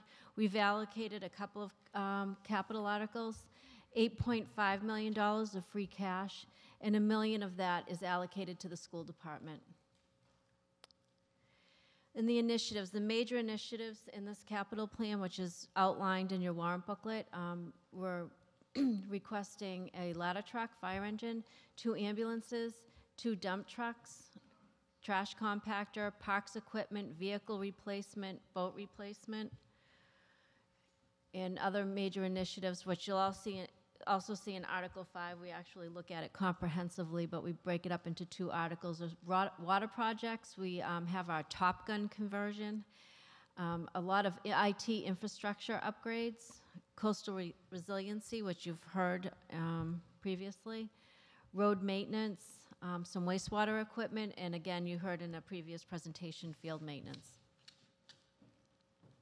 We continue to make progress funding these large capital items, and we're maintaining our vehicle replacement program. And the detail on all your capital and non-capital items are in the back of the warrant booklet, and as you look at the line item, it will tell you what page it corresponds to, so this should be helpful when you're reviewing and making recommendations on these articles. Thank you. Thank you, Ms. Petit, and thank you for the page references. That makes it a lot easier for town meeting members to zero in where we're at. Okay. So we've got transfer the sum of $7,117,992 from certified free cash, $1,500,000 from the Capital Stabilization Fund, $130,000 from the Waterways Improvement Fund, and $89,000 from Article 4 of the November 2017 town meeting, Coast Guard water main for the funding. Any questions about the funding sources? Okay. Information technology. Yep. Ms. Callahan. We're just with the mic, please. Yep. With a microphone, please. Thank you, Jim Callahan, Article 5, Precinct 5, excuse me. I was just curious about the infrastructure upgrades. Can I make the assumption, Ray talked about poles, that will be underground, I assume, whoever's in charge of that? From the town hall to the police station, I believe? Is that? This is information technology. It's going to be underground, right? Whoa. Let's have a microphone. Do we have a microphone for our IT director?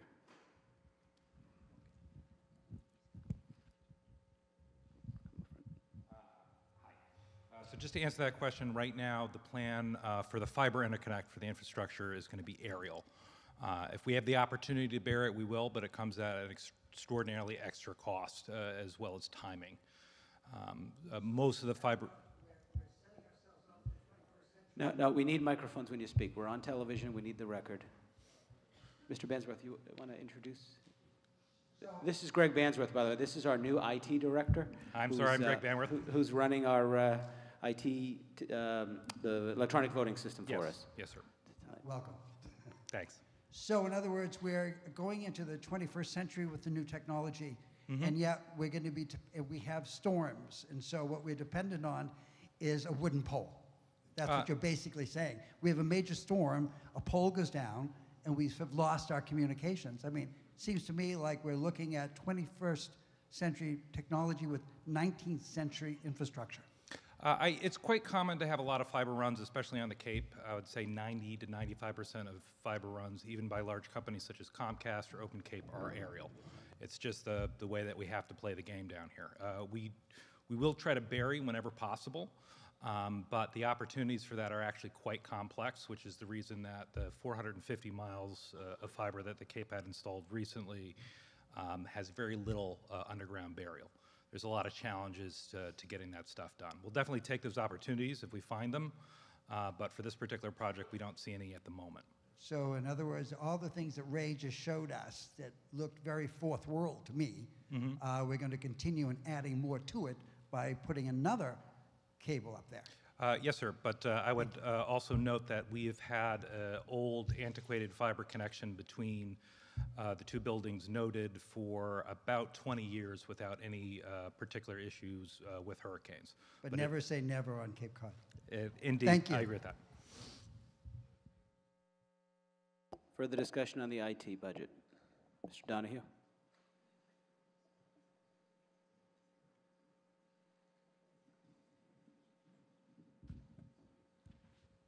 Bob Donahue, Precinct 3. Through you, Mr. Moderator. Didn't we just vote to put all the cables underground on the last issue, on doing the road? Aren't we going to do it? I thought that's what was part of it was going to be to put the cables running all the way up from Palmer Avenue up underground. Now we'd like to do that eventually, but that's not part of the previous vote. Okay. I thought it was, sir. Okay. So let me say this.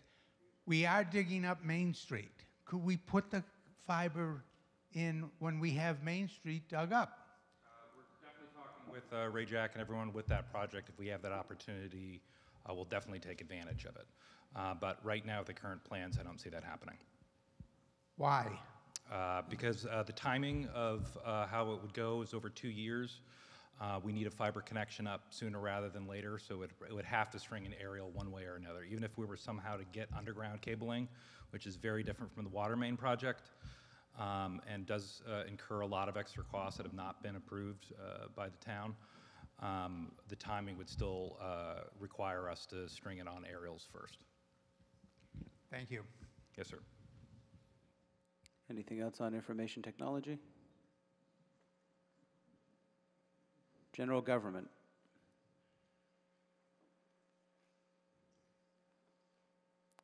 Public safety?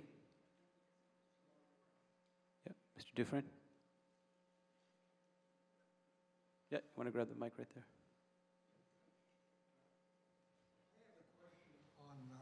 General government. Andy Dufresne, Precinct 2. Human Services relocation, $100,000. Is there some kind of an explanation of what, where, and we're going to spend $100,000? It is currently in a leased situation in Town Hall Square. Yeah, Mr. Sousa? Certainly, Julian Suso, Falmouth Town Manager. Several years ago, as part of an overall concept presented to the Board of Selectmen, the Selectmen voted to affirm the relocation of the Human Services function in the town to the Marks Building. And that first floor space had recently been vacated by the Falmouth Retirement Board, which had done a wholesale upgrade to create an office function in the entire first floor of the Marks Building. We also had an architect, Jim Petro and Associates, analyze the exterior and interior of that building and made a recommendation for anticipated costs for that first floor improvement, and that's what appears as part of the request to town meeting under general government. Is there a rent paid by Human Services? Human Services is currently paying slightly over $25,000 annually for the rental space, and the Selectmen voted to determine that we should cease to have town departments within rental space and instead relocate them to town-owned buildings. Just for the information of town meeting, probably an explanation of the estimated cost. This building is some 300 years old, and from my understanding, does not meet the guidelines for public safety and public habitation. Thank you. Mr. Moderator, may I comment on that, please? Mr. Sousa? Part of the analysis we had the architect conduct affirmed that that building is sound, and this is an appropriate location for such an office use. Anything else under general government? Ms. Fenwick? Yeah, I got Ms. Fenwick first. I'll get you on the list. We're under public safety, right? We went back to general government, so. Oh, okay. You got public safety? Yes. Mr. Sherry, you general government? Okay. Yeah, I'll come back. Mr. Scherer. Microphone for Mr. Scherer, please.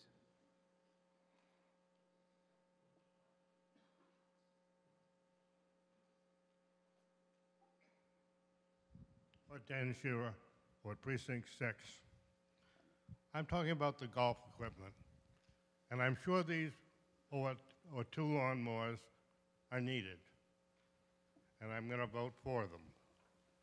But for 3 years, I've asked for a report from the golf committee as to what the town gets out of this rent and what we get out of this rent, because I don't understand why we have this golf course that we keep pouring money into, I believe, not making any money, when if we gave it away, it would stay the same as it is now, because the land cannot be used for anything else except open space. So I would like to have a report at next town meeting on the golf committee and what we are doing with it and why. Thank you very much. Okay, anything else under general government? Mr. Neto?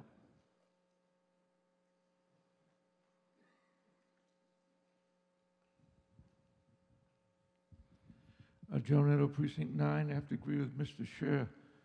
And I'm not going to hold the $63,000, but folks, this is an actual operating expense that should be incurred by the concessionaire, the person who has the contract to run the golf course for the town. buying lawnmowers? This, I just, how did, is there someone on the stage that could answer that question for me? How was this agreed to when we put out the lease to this property? This would be akin to buying range balls. It's a daily operating expense. You can't have a golf course without a lawnmower. But what's the thinking? How was this contract written? Ms. That Petit? Could somebody ask me why we're picking up? Ms. Petit? Sure. When we went out to rebid the golf course from the contract to lease the golf course, we looked at, it was 4 years ago, I believe the contract's up a year from December. We wanted to maximize the revenue that we got from the leaseholder. And in order to do that, we bought the capital equipment. If we were to roll the capital equipment into the golf course, we would have received less in revenue. So we own this equipment, and that's how the contract was structured. If you recall, we owe $600,000 a year in debt on the golf course. So we wanted to maximize the reoccurring revenue in order to cover that debt, and this was the best way to do that. So the 60, we get more back after we spend the 63,000, we're getting a better return on investment. Is that what you're telling me? Yes, if we had structured the capital equipment into the contract, we would have received less in revenue to cover the debt. Thank you, Judge. Shepherd?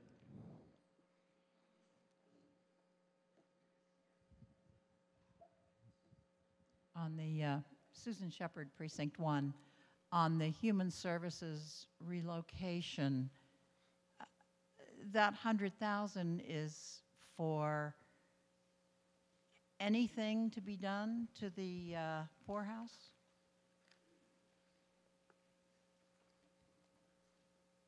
Strictly for interior renovation on the first floor.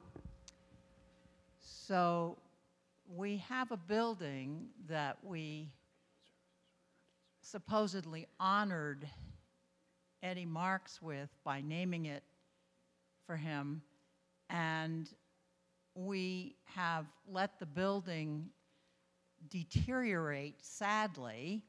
There are aspects of the second floor and the attic floor which are filled with historic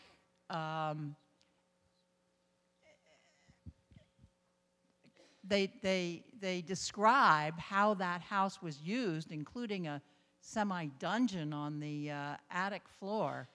And I think it's criminal if we do this without planning a renovation for the entire building. This is a building that's on the National Register. And if we move Human Services in there, nothing is going to happen to those other 2 floors. There's a lot that needs to be done to that building, and I feel like it should be done before any town department moves in. We have other buildings in town that the town could use. We're building a senior center. There will be an available senior center building. I think that the Eddie Marks building should be attacked as a full project. Thank you. Dr. Schneider?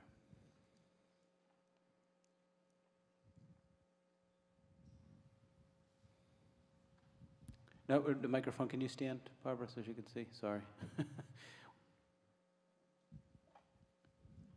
Thank you. Barbara Schneider, Precinct 4. If I'm not mistaken, and maybe Jennifer, you can tell us this, we spent some considerable money some years back with community preservation dollars to work on that building. And I believe at that time we did a very thorough study of the feasibility of the second floor. And it was deemed at that time something that should be not done, that it was almost beyond belief the cost to do that second floor correctly.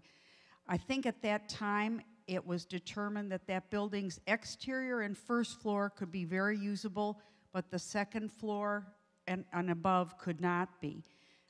Somebody might want to look into that and bring that information forward if anyone remembers it. But I do know there was money spent at that time. And I'd like to know Okay, Ms. Petit, do you want to? what we did on that and what still needed to be done, since it wasn't that many years ago we did this.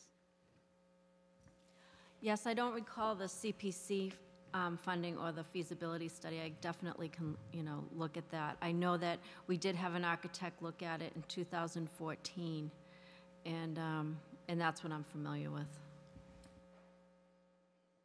Okay, Mr. Donald. Malcolm Donald, Precinct 6. Two questions. One, on the ESCO, is there a breakdown on that, and is there any money involved in that $375,000 that's going to be going to the poorhouse?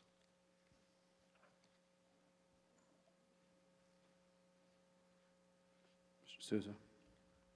Yes, Mr. Moderator, Mr. Donald. I don't have the exact amount, but a portion of that ESCO Phase 2 is for the needed upgrade on the HVAC system in the Marks building itself. And we've been awaiting that completion so that we can move forward with the first floor office upgrade. My next question is, have there been any, well, I understand there have been some discussions with other groups or other tenants that might occupy the poorhouse.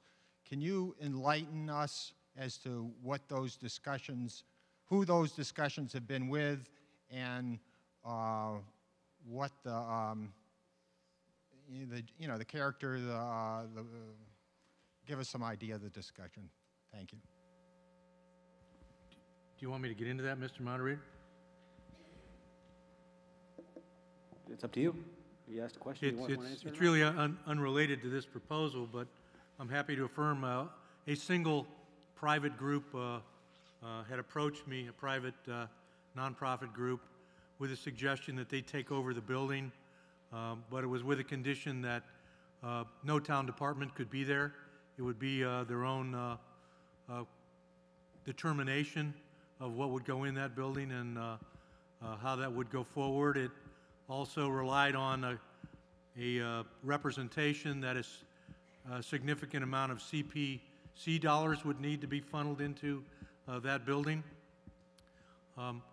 I advised those who had spoken to me, we met on more than one occasion, that I had a voted directive from the Board of Selectmen that the Human Services Department was to go into that building and ultimately be part of the really community center complex, which is now moving forward as part of the new senior center construction, the community center construction, police department, and the Marks building.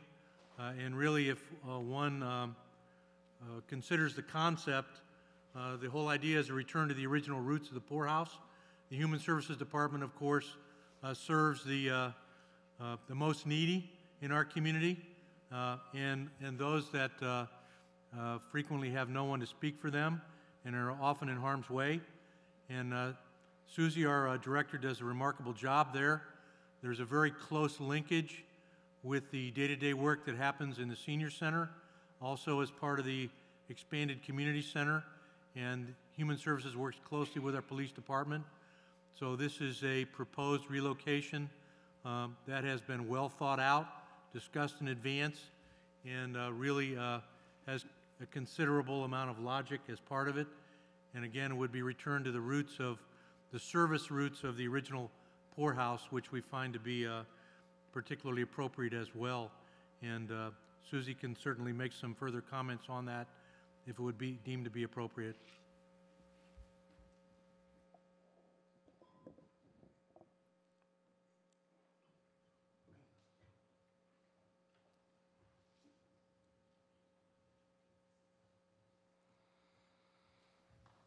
Good evening. I'm Susie Hotman, the director of the Human Services Department. I would just reiterate what Julian just said, that over the past many years, we've done a lot of collaborative work with the departments that are on that what we're becoming as a municipal services department. Our department serves not just the most needy and vulnerable residents of the community, but really we want to be a service to the entire community, and many folks that utilize our department may not be deemed the most vulnerable or needy, but still gain a great deal of support and guidance from the department. So being at a location where intergenerationally we're working, there's the youth and the seniors, and we do a lot of work with the police department as well, so I think it makes complete sense for us to be on that campus, and we have the support of the department as well. Not to mention that I think that returning to the roots of the poorhouse means something historically for the town too, so I think it's a good use of the building itself. Okay, Mr. Dufresne?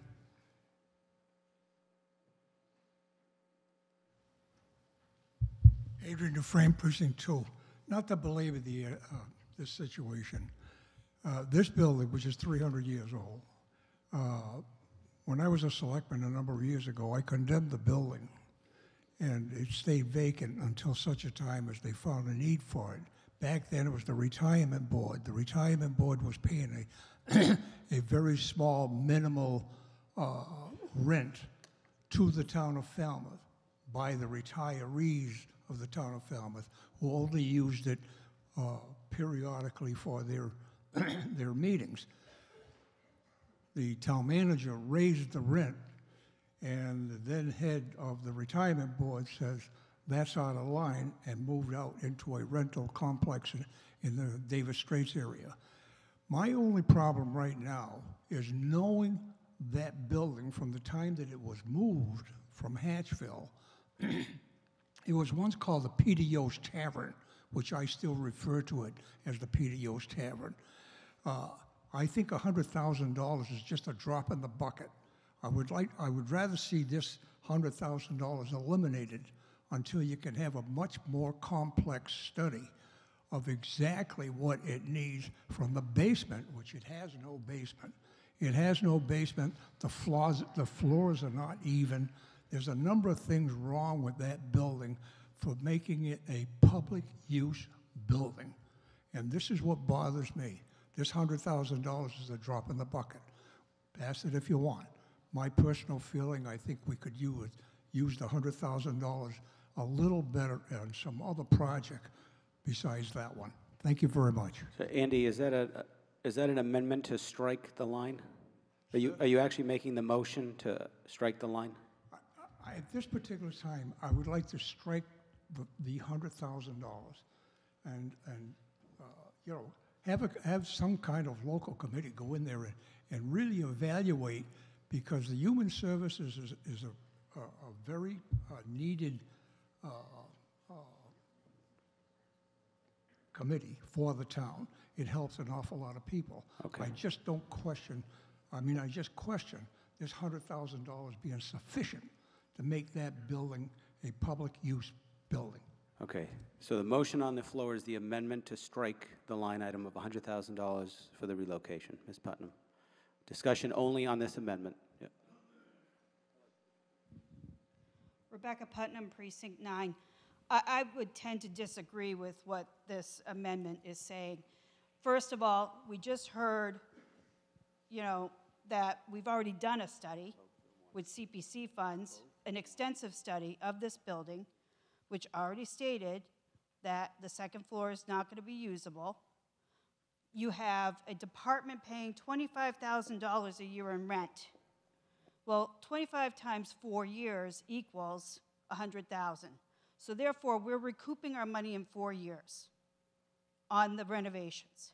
We've had a very good, and I'm going to tell you, a very good architectural firm go through the building and say that this is what needs to be done and what should be done to make the first floor habitable and useful.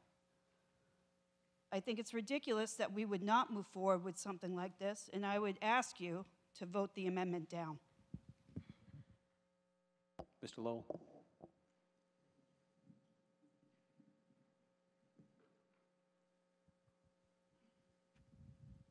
Hello, Nick Lowell, Precinct 5. I'm also the Vice Chairman of the Finance Committee. I do want to report that the Finance Committee supported this particular appropriation, and we did just meet just this evening, partly to talk about this issue, whether we were supportive of it, which we generally, which we are. We didn't actually vote this evening, but we talked about the $100,000, we talked about the use, we talked about the potential for there being additional costs and the move, and we're still supportive of it, and I urge you to vote this amendment down. Thank you. Okay, Mr. Brown. Remind us that we spent over $200,000 on this building probably 12, maybe 15 years ago, fixing major structural issues in that first floor and making it safe and structurally sound. So it's not the pit that you might have thought it was. Maybe, I don't know if you recall that, but there was a lot of work done a while back. Okay, Mr. Hargraves.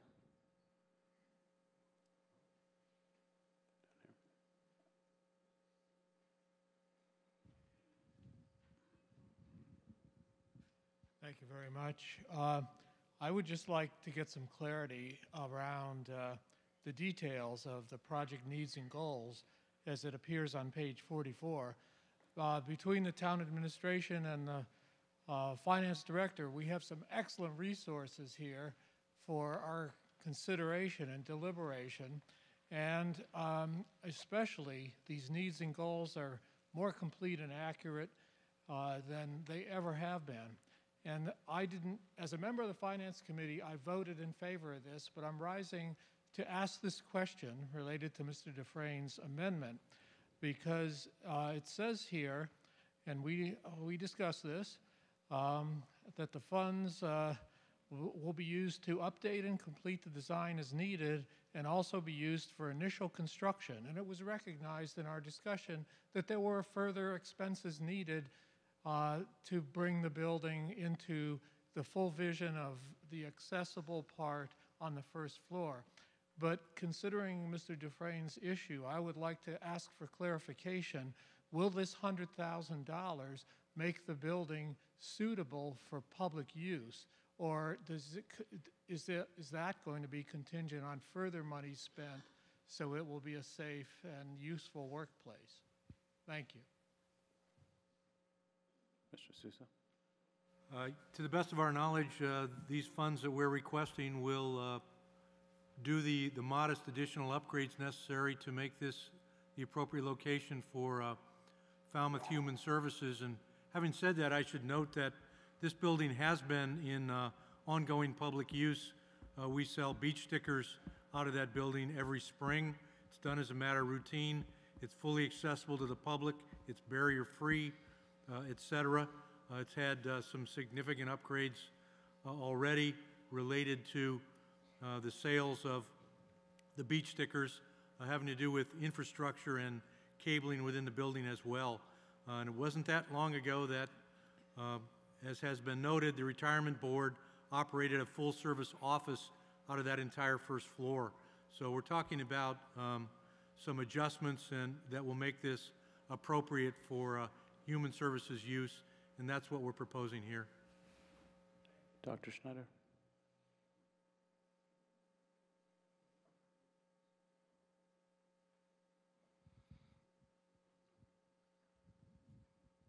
This is the good thing about having a phone with you. So if you go to the cpfund.org page for Falmouth, which is a really great resource, it will remind you that in 2006, this town meeting approved $50,000 from the CP fund to support a $400,000 project to complete the restoration of the Falmouth Poorhouse. And there was an additional $250,000 approved, and that work was all done based on the first $40,000 study of what was needed, and then the work being completed by 2008. So Andy, while I appreciate that you thought it was in bad repair, there's already been almost $300,000 put into it since that time, and so it can't be as bad as you remembered. Okay, Mr. Stetcher.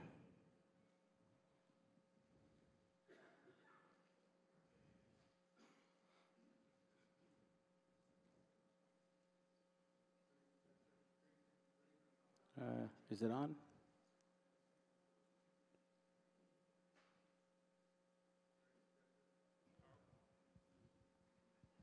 should push in the up position.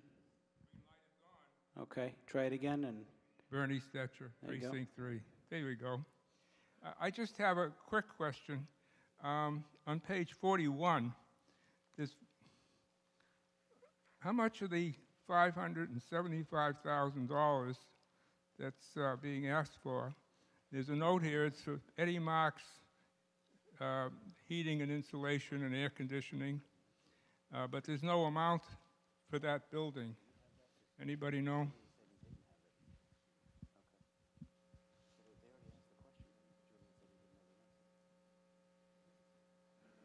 Mr. Suso? Mr. Moderator, we're taking a look at the, our online records to see if we can answer that, if we could just have a moment.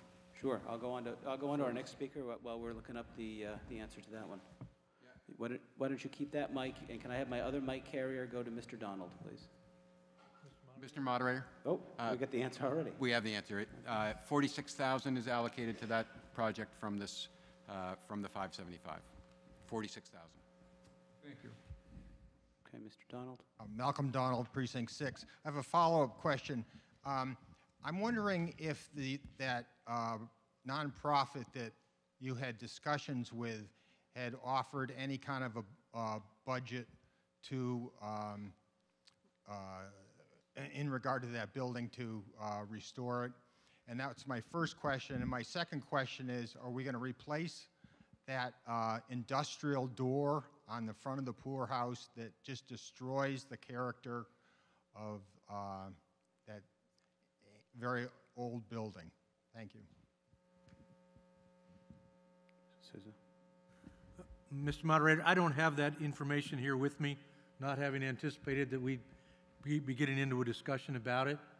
So, you know, again, all I'm coming forward with is an estimate we received from a highly qualified architect to complete some modest first floor adjustments so that the Human Services Department can relocate as the selectmen have voted and directed. And we've been awaiting these ESCO improvements for HVAC to allow it to occur as well. I should also remind town meeting, this building, as Ms. Snyder has commented and others, has been under the stewardship of the town. Funds have been expended on it. We've done an analysis of it as recently as 2014. This town meeting also voted funds for roof replacement, a contract which has been awarded and is about to get underway. So this concerns the first floor of that building and moving the human services element into that portion. I would think the discussion of other issues is not really within the scope of this particular proposal. Okay, the question will come on the amendment to withdraw the $100,000 for the Human Services relocation. All those in favor of removing the line item signify by saying aye. All those opposed, no. And the chairs that the noes have it by a majority. And we're back to public safety. Ms. Fenwick.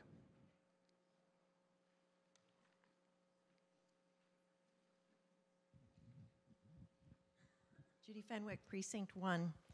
I really appreciate that we've been given the detail for all of the line items in the capital improvement plan, but I think maybe we've opened up people doing a lot of homework, so we've got these extra questions.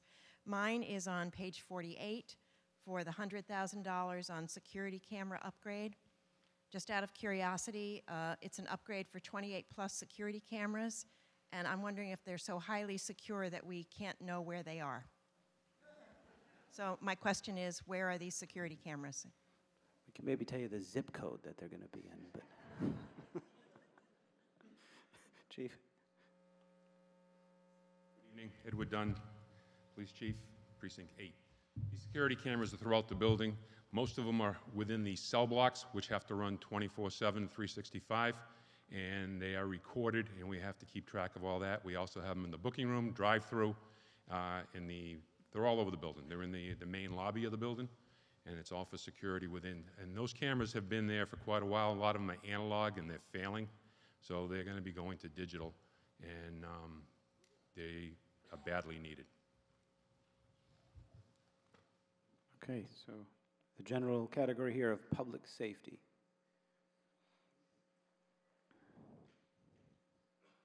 Facilities.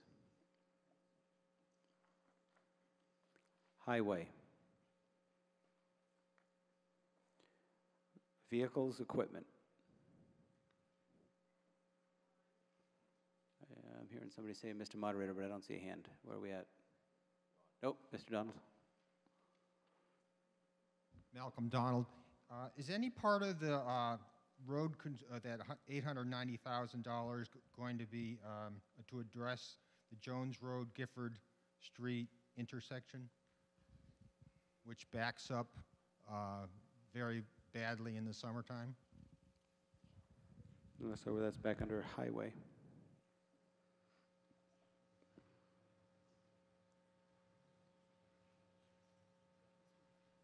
Mr. McConerty. Peter McConerty, Deputy Director of Public Works. These funds are not going to be used for Gifford Street, Jones Road. That is not part of this $890,000.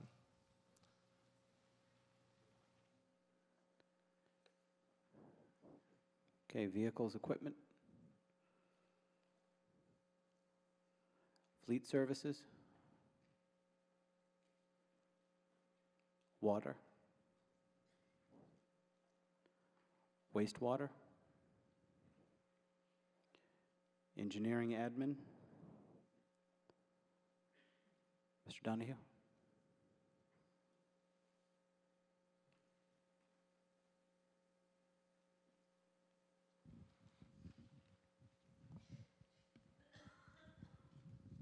Through you, Mr. Moderator, Bob Donahue, Precinct 3.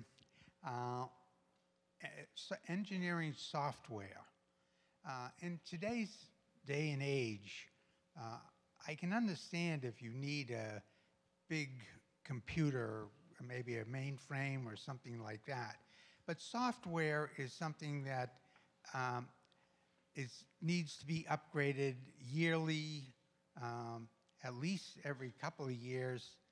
Why isn't this just in the normal budget of, I guess, the engineering department? I think capital funds, like a dump truck or something like that, that is going to have a service life of 5 to 10 years maybe, I think that's a capital item. But software in today's day and age should be a budget item of every department. And I see it continuously on things like this, software. Thank you very much. Okay. Mr. Moderator, James McLaughlin, Town Engineer. Currently, the engineering department has 3 software licenses for AutoCAD, which is the standard engineering software that just about everyone uses in Massachusetts and actually throughout the country.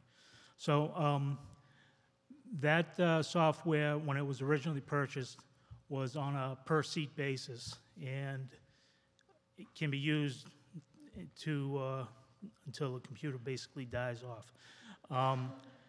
About 2 years ago, the company that provides the software, AutoCAD, they went to a subscription basis. So there are 2 things going on. One is our current 3 seats are at the end of their useful life, and we also have 2 additional seats where right now we're operating without any AutoCAD. So we're looking for 5 total licenses to replace the existing 3, but they're on a subscription basis. So the request is for the maximum number of years that they will offer, which is the cheapest on a per year basis, and it's for 3 years.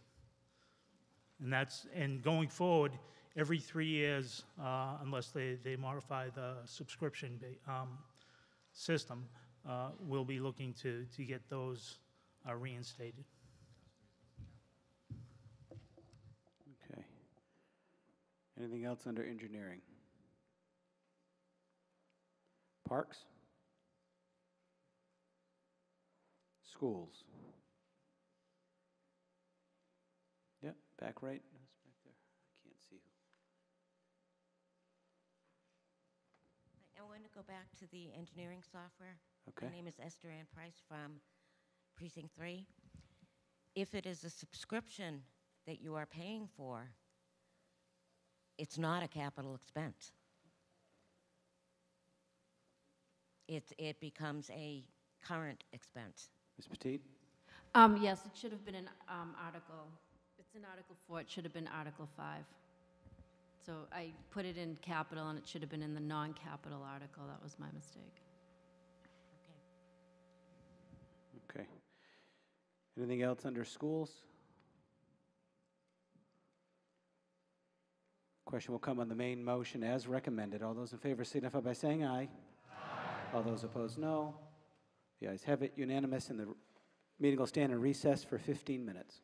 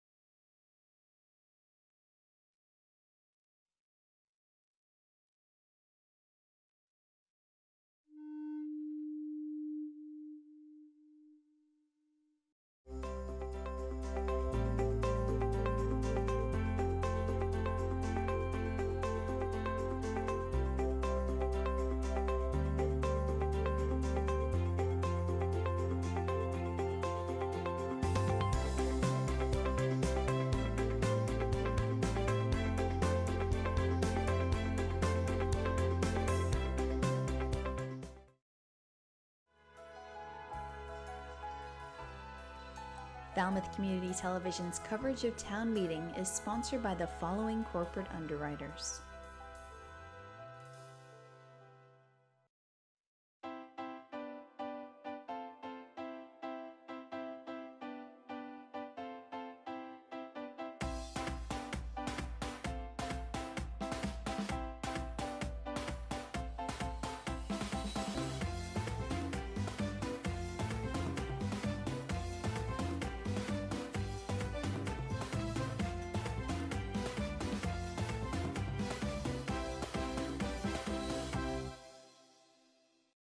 Welcome to the Falmouth Chamber of Commerce. The Falmouth Chamber is dedicated to working on behalf of our members to make Falmouth a better place to live, work, and conduct business. We are committed to developing the economic, cultural, educational, and civic interests of our community and welcome the support from all organizations to achieve our combined goals. Whether you call Falmouth home, are a summer resident, or a visitor, we hope you take advantage of all that the Chamber has to offer. Carlson Printing for all your printing needs. 508-548-7303 or toll free at 1-800-696-7303. Our email address is carlsonprinting@aol.com. Carlson Printing for all your printing needs. Hosting services for fctv.org are provided by Meganet Communications. Meganet offers a wide array of internet services including Mega Backup Cloud Service, server colocation, T1, fiber, Metro Ethernet, as well as telephone services such as hosted PBX and digital voice. Their #1 goal is to keep your communications network up and running and allow you to focus on growing your business. 877-634-2638 or meganet.net.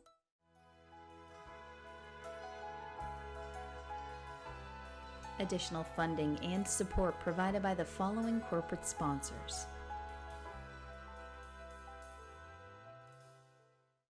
Barrett Plumbing and Heating offers expert plumbing, heating, and air conditioning services to all our residential and commercial customers on Cape Cod and surrounding area. We are a full-service plumbing specialist offering professional workmanship to suit your budget. Whatever your heating or plumbing need, you can always count on a job that's done right. Dogs and Hogs, family owned and operated for over 5 years. Our slow smoke barbecue is available for dine-in, pickup, or catering, now featuring our homemade barbecue sauce. We also serve beer and wine, have gluten-free options, and lobster rolls. RJ's Variety and Liquor, family owned and operated for 15 years. We have a variety of beer, wine, and liquor, local frozen stuffed quahogs, local frozen pizza snacks, and more. RJ's Variety and Liquor, 174 Sandwich Road, T-Ticket. The attorneys at Oppenheim & Nickerson LLP have provided legal services in Falmouth for over 36 years. We advocate for our clients and work to provide quality representation in the areas of business and corporate law, real estate law, estate planning, and estate administration. 508-548-8255. We at Falmouth Fish believe there is nothing better than a fresh piece of fish, direct from the waters of Cape Cod in New England. Nothing beats waking up at 4 a.m. to search out the highest quality seafood from the best fishermen in the world. 7 Stars Academy, offering martial arts and Tai Chi. Training at 7 Stars Academy can transform your life. It's amazing to see the positive impact it has on our students. Classes for adults and children of all ages. Confidence, not conflict, at 7 Stars Academy of Martial Arts. Hamilton Tree and Landscaping has been proudly serving Falmouth and the Upper Cape since 1978. Located on Route 151, we're available for all landscaping and tree concerns. Appreciating your property is our motto as we continue to keep your tree and landscaping needs our top priority. At A&A Paving, we believe in providing customers with quality products supported by excellent service. We provide commercial and residential seal coating, asphalt paving, and repair services for Cape Cod and southeastern Mass. A&A Paving, 508-540-4944. Calfee Insurance, offering insurance policies for your car, home, business, life, and disability. Calfee cares about all your insurance needs. 508-540-2601 and online at calfeeinsurance.com. Thomas J. Bunker and Jeffrey E. Reither are BSS Design, providing land surveying and civil engineering in Falmouth since 1987. Licensed and fully insured, they're located on Catherine Lee Bates Road, and their phone number is 540-8805. Wild Harbor General Store, located in historic North Falmouth Village, providing quality goods and services for 170 years. Continuing to make history with our support of FCTV's coverage of Falmouth Town Meeting. Liam McGuire's Irish Pub. With a newly renovated dining room, it's what an Irish pub should be. Main Street, downtown Falmouth. Bayside Kitchen and Bath at 419 Palmer Avenue in Falmouth, where design and installation professionals work closely with homeowners, architects, and builders, offering a full range of cabinetry, countertops, and faucets. Bayside Kitchen and Bath, returning you to beautiful spaces. Eastman's has been Falmouth's hardware store since 1913. With a newly added retail space providing kitchen accessory and gourmet foods, our friendly staff is available to assist you with your hardware and kitchen needs. 508-540-0407. Carpet Barn, Carpet One Home Showcase, a local family-owned business offering all your premier carpet and flooring needs. They also feature tile and vinyl floors, area rugs, window treatments, and kitchen and bathroom cabinetry, serving you at 4 convenient locations. Cavosa Disposal is proud to provide trash removal, recycling, and composting to local businesses in Falmouth and surrounding communities. Cavosa Disposal would like to thank its customers in Falmouth. Cavosa Disposal, 508-563-5070. Family owned since 1919, at Puritan Cape Cod you'll find the latest in men's and women's clothing, as well as ski and tennis equipment and much more. Located on Main Street, Falmouth, and in Chatham, Mashpee, and Hyannis. Puritan Cape Cod, 199 Main Street, Falmouth, and online at puritanCapeCod.com. FCTV is also supported by the following businesses and organizations.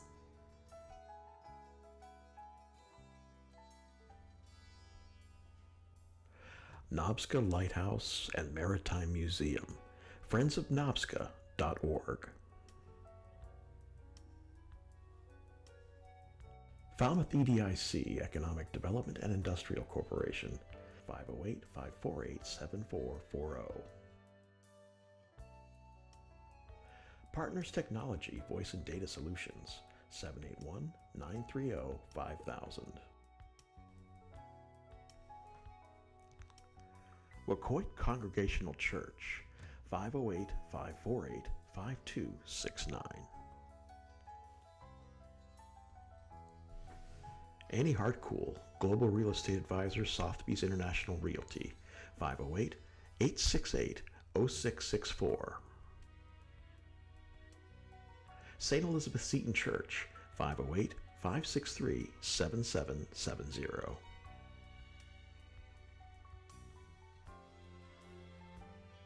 Vincent Associates, 548-6500.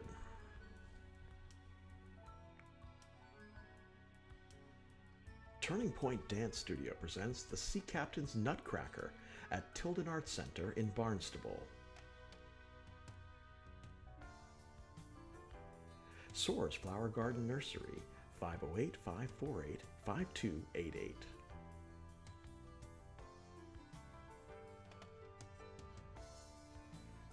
M. Duffany Builders, 508-540-3625.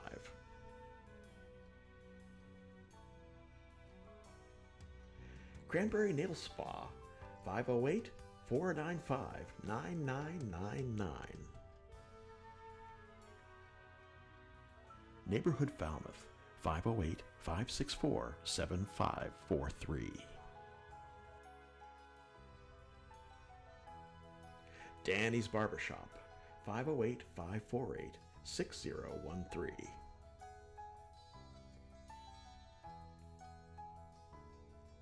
Carl F. Cavosa Excavating, 508-563-5530.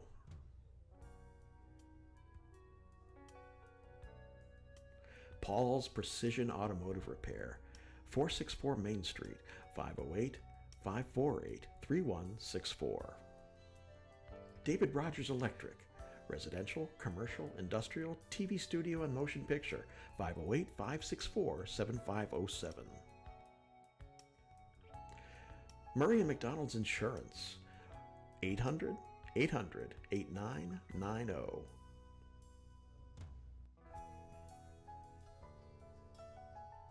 The Davy Tree Expert Company, 508-548-2662. Andy's Barbershop in the Falmouth Plaza.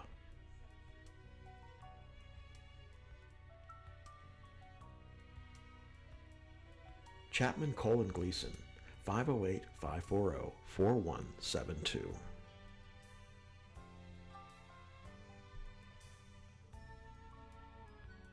Hanush Jewelers, downtown Falmouth, 508-548-9107.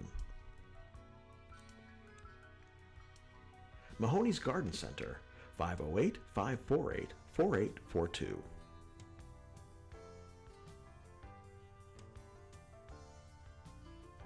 The Cape Cod 5 at 508-457-5252, capecod5.com. The Cooperative Bank of Cape Cod, 508-495-5010. Martha's Vineyard Savings Bank, 508-627-4266. VIPS of Falmouth Volunteers in Public Schools, 508-548-1621. Cape Cod Cleaning, 508-563-7622.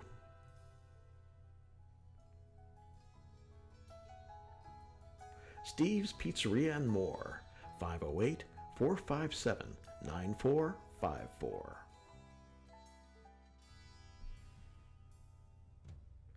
FCTV also thanks Roach Brothers, Stop and Shop, and Windfall Market.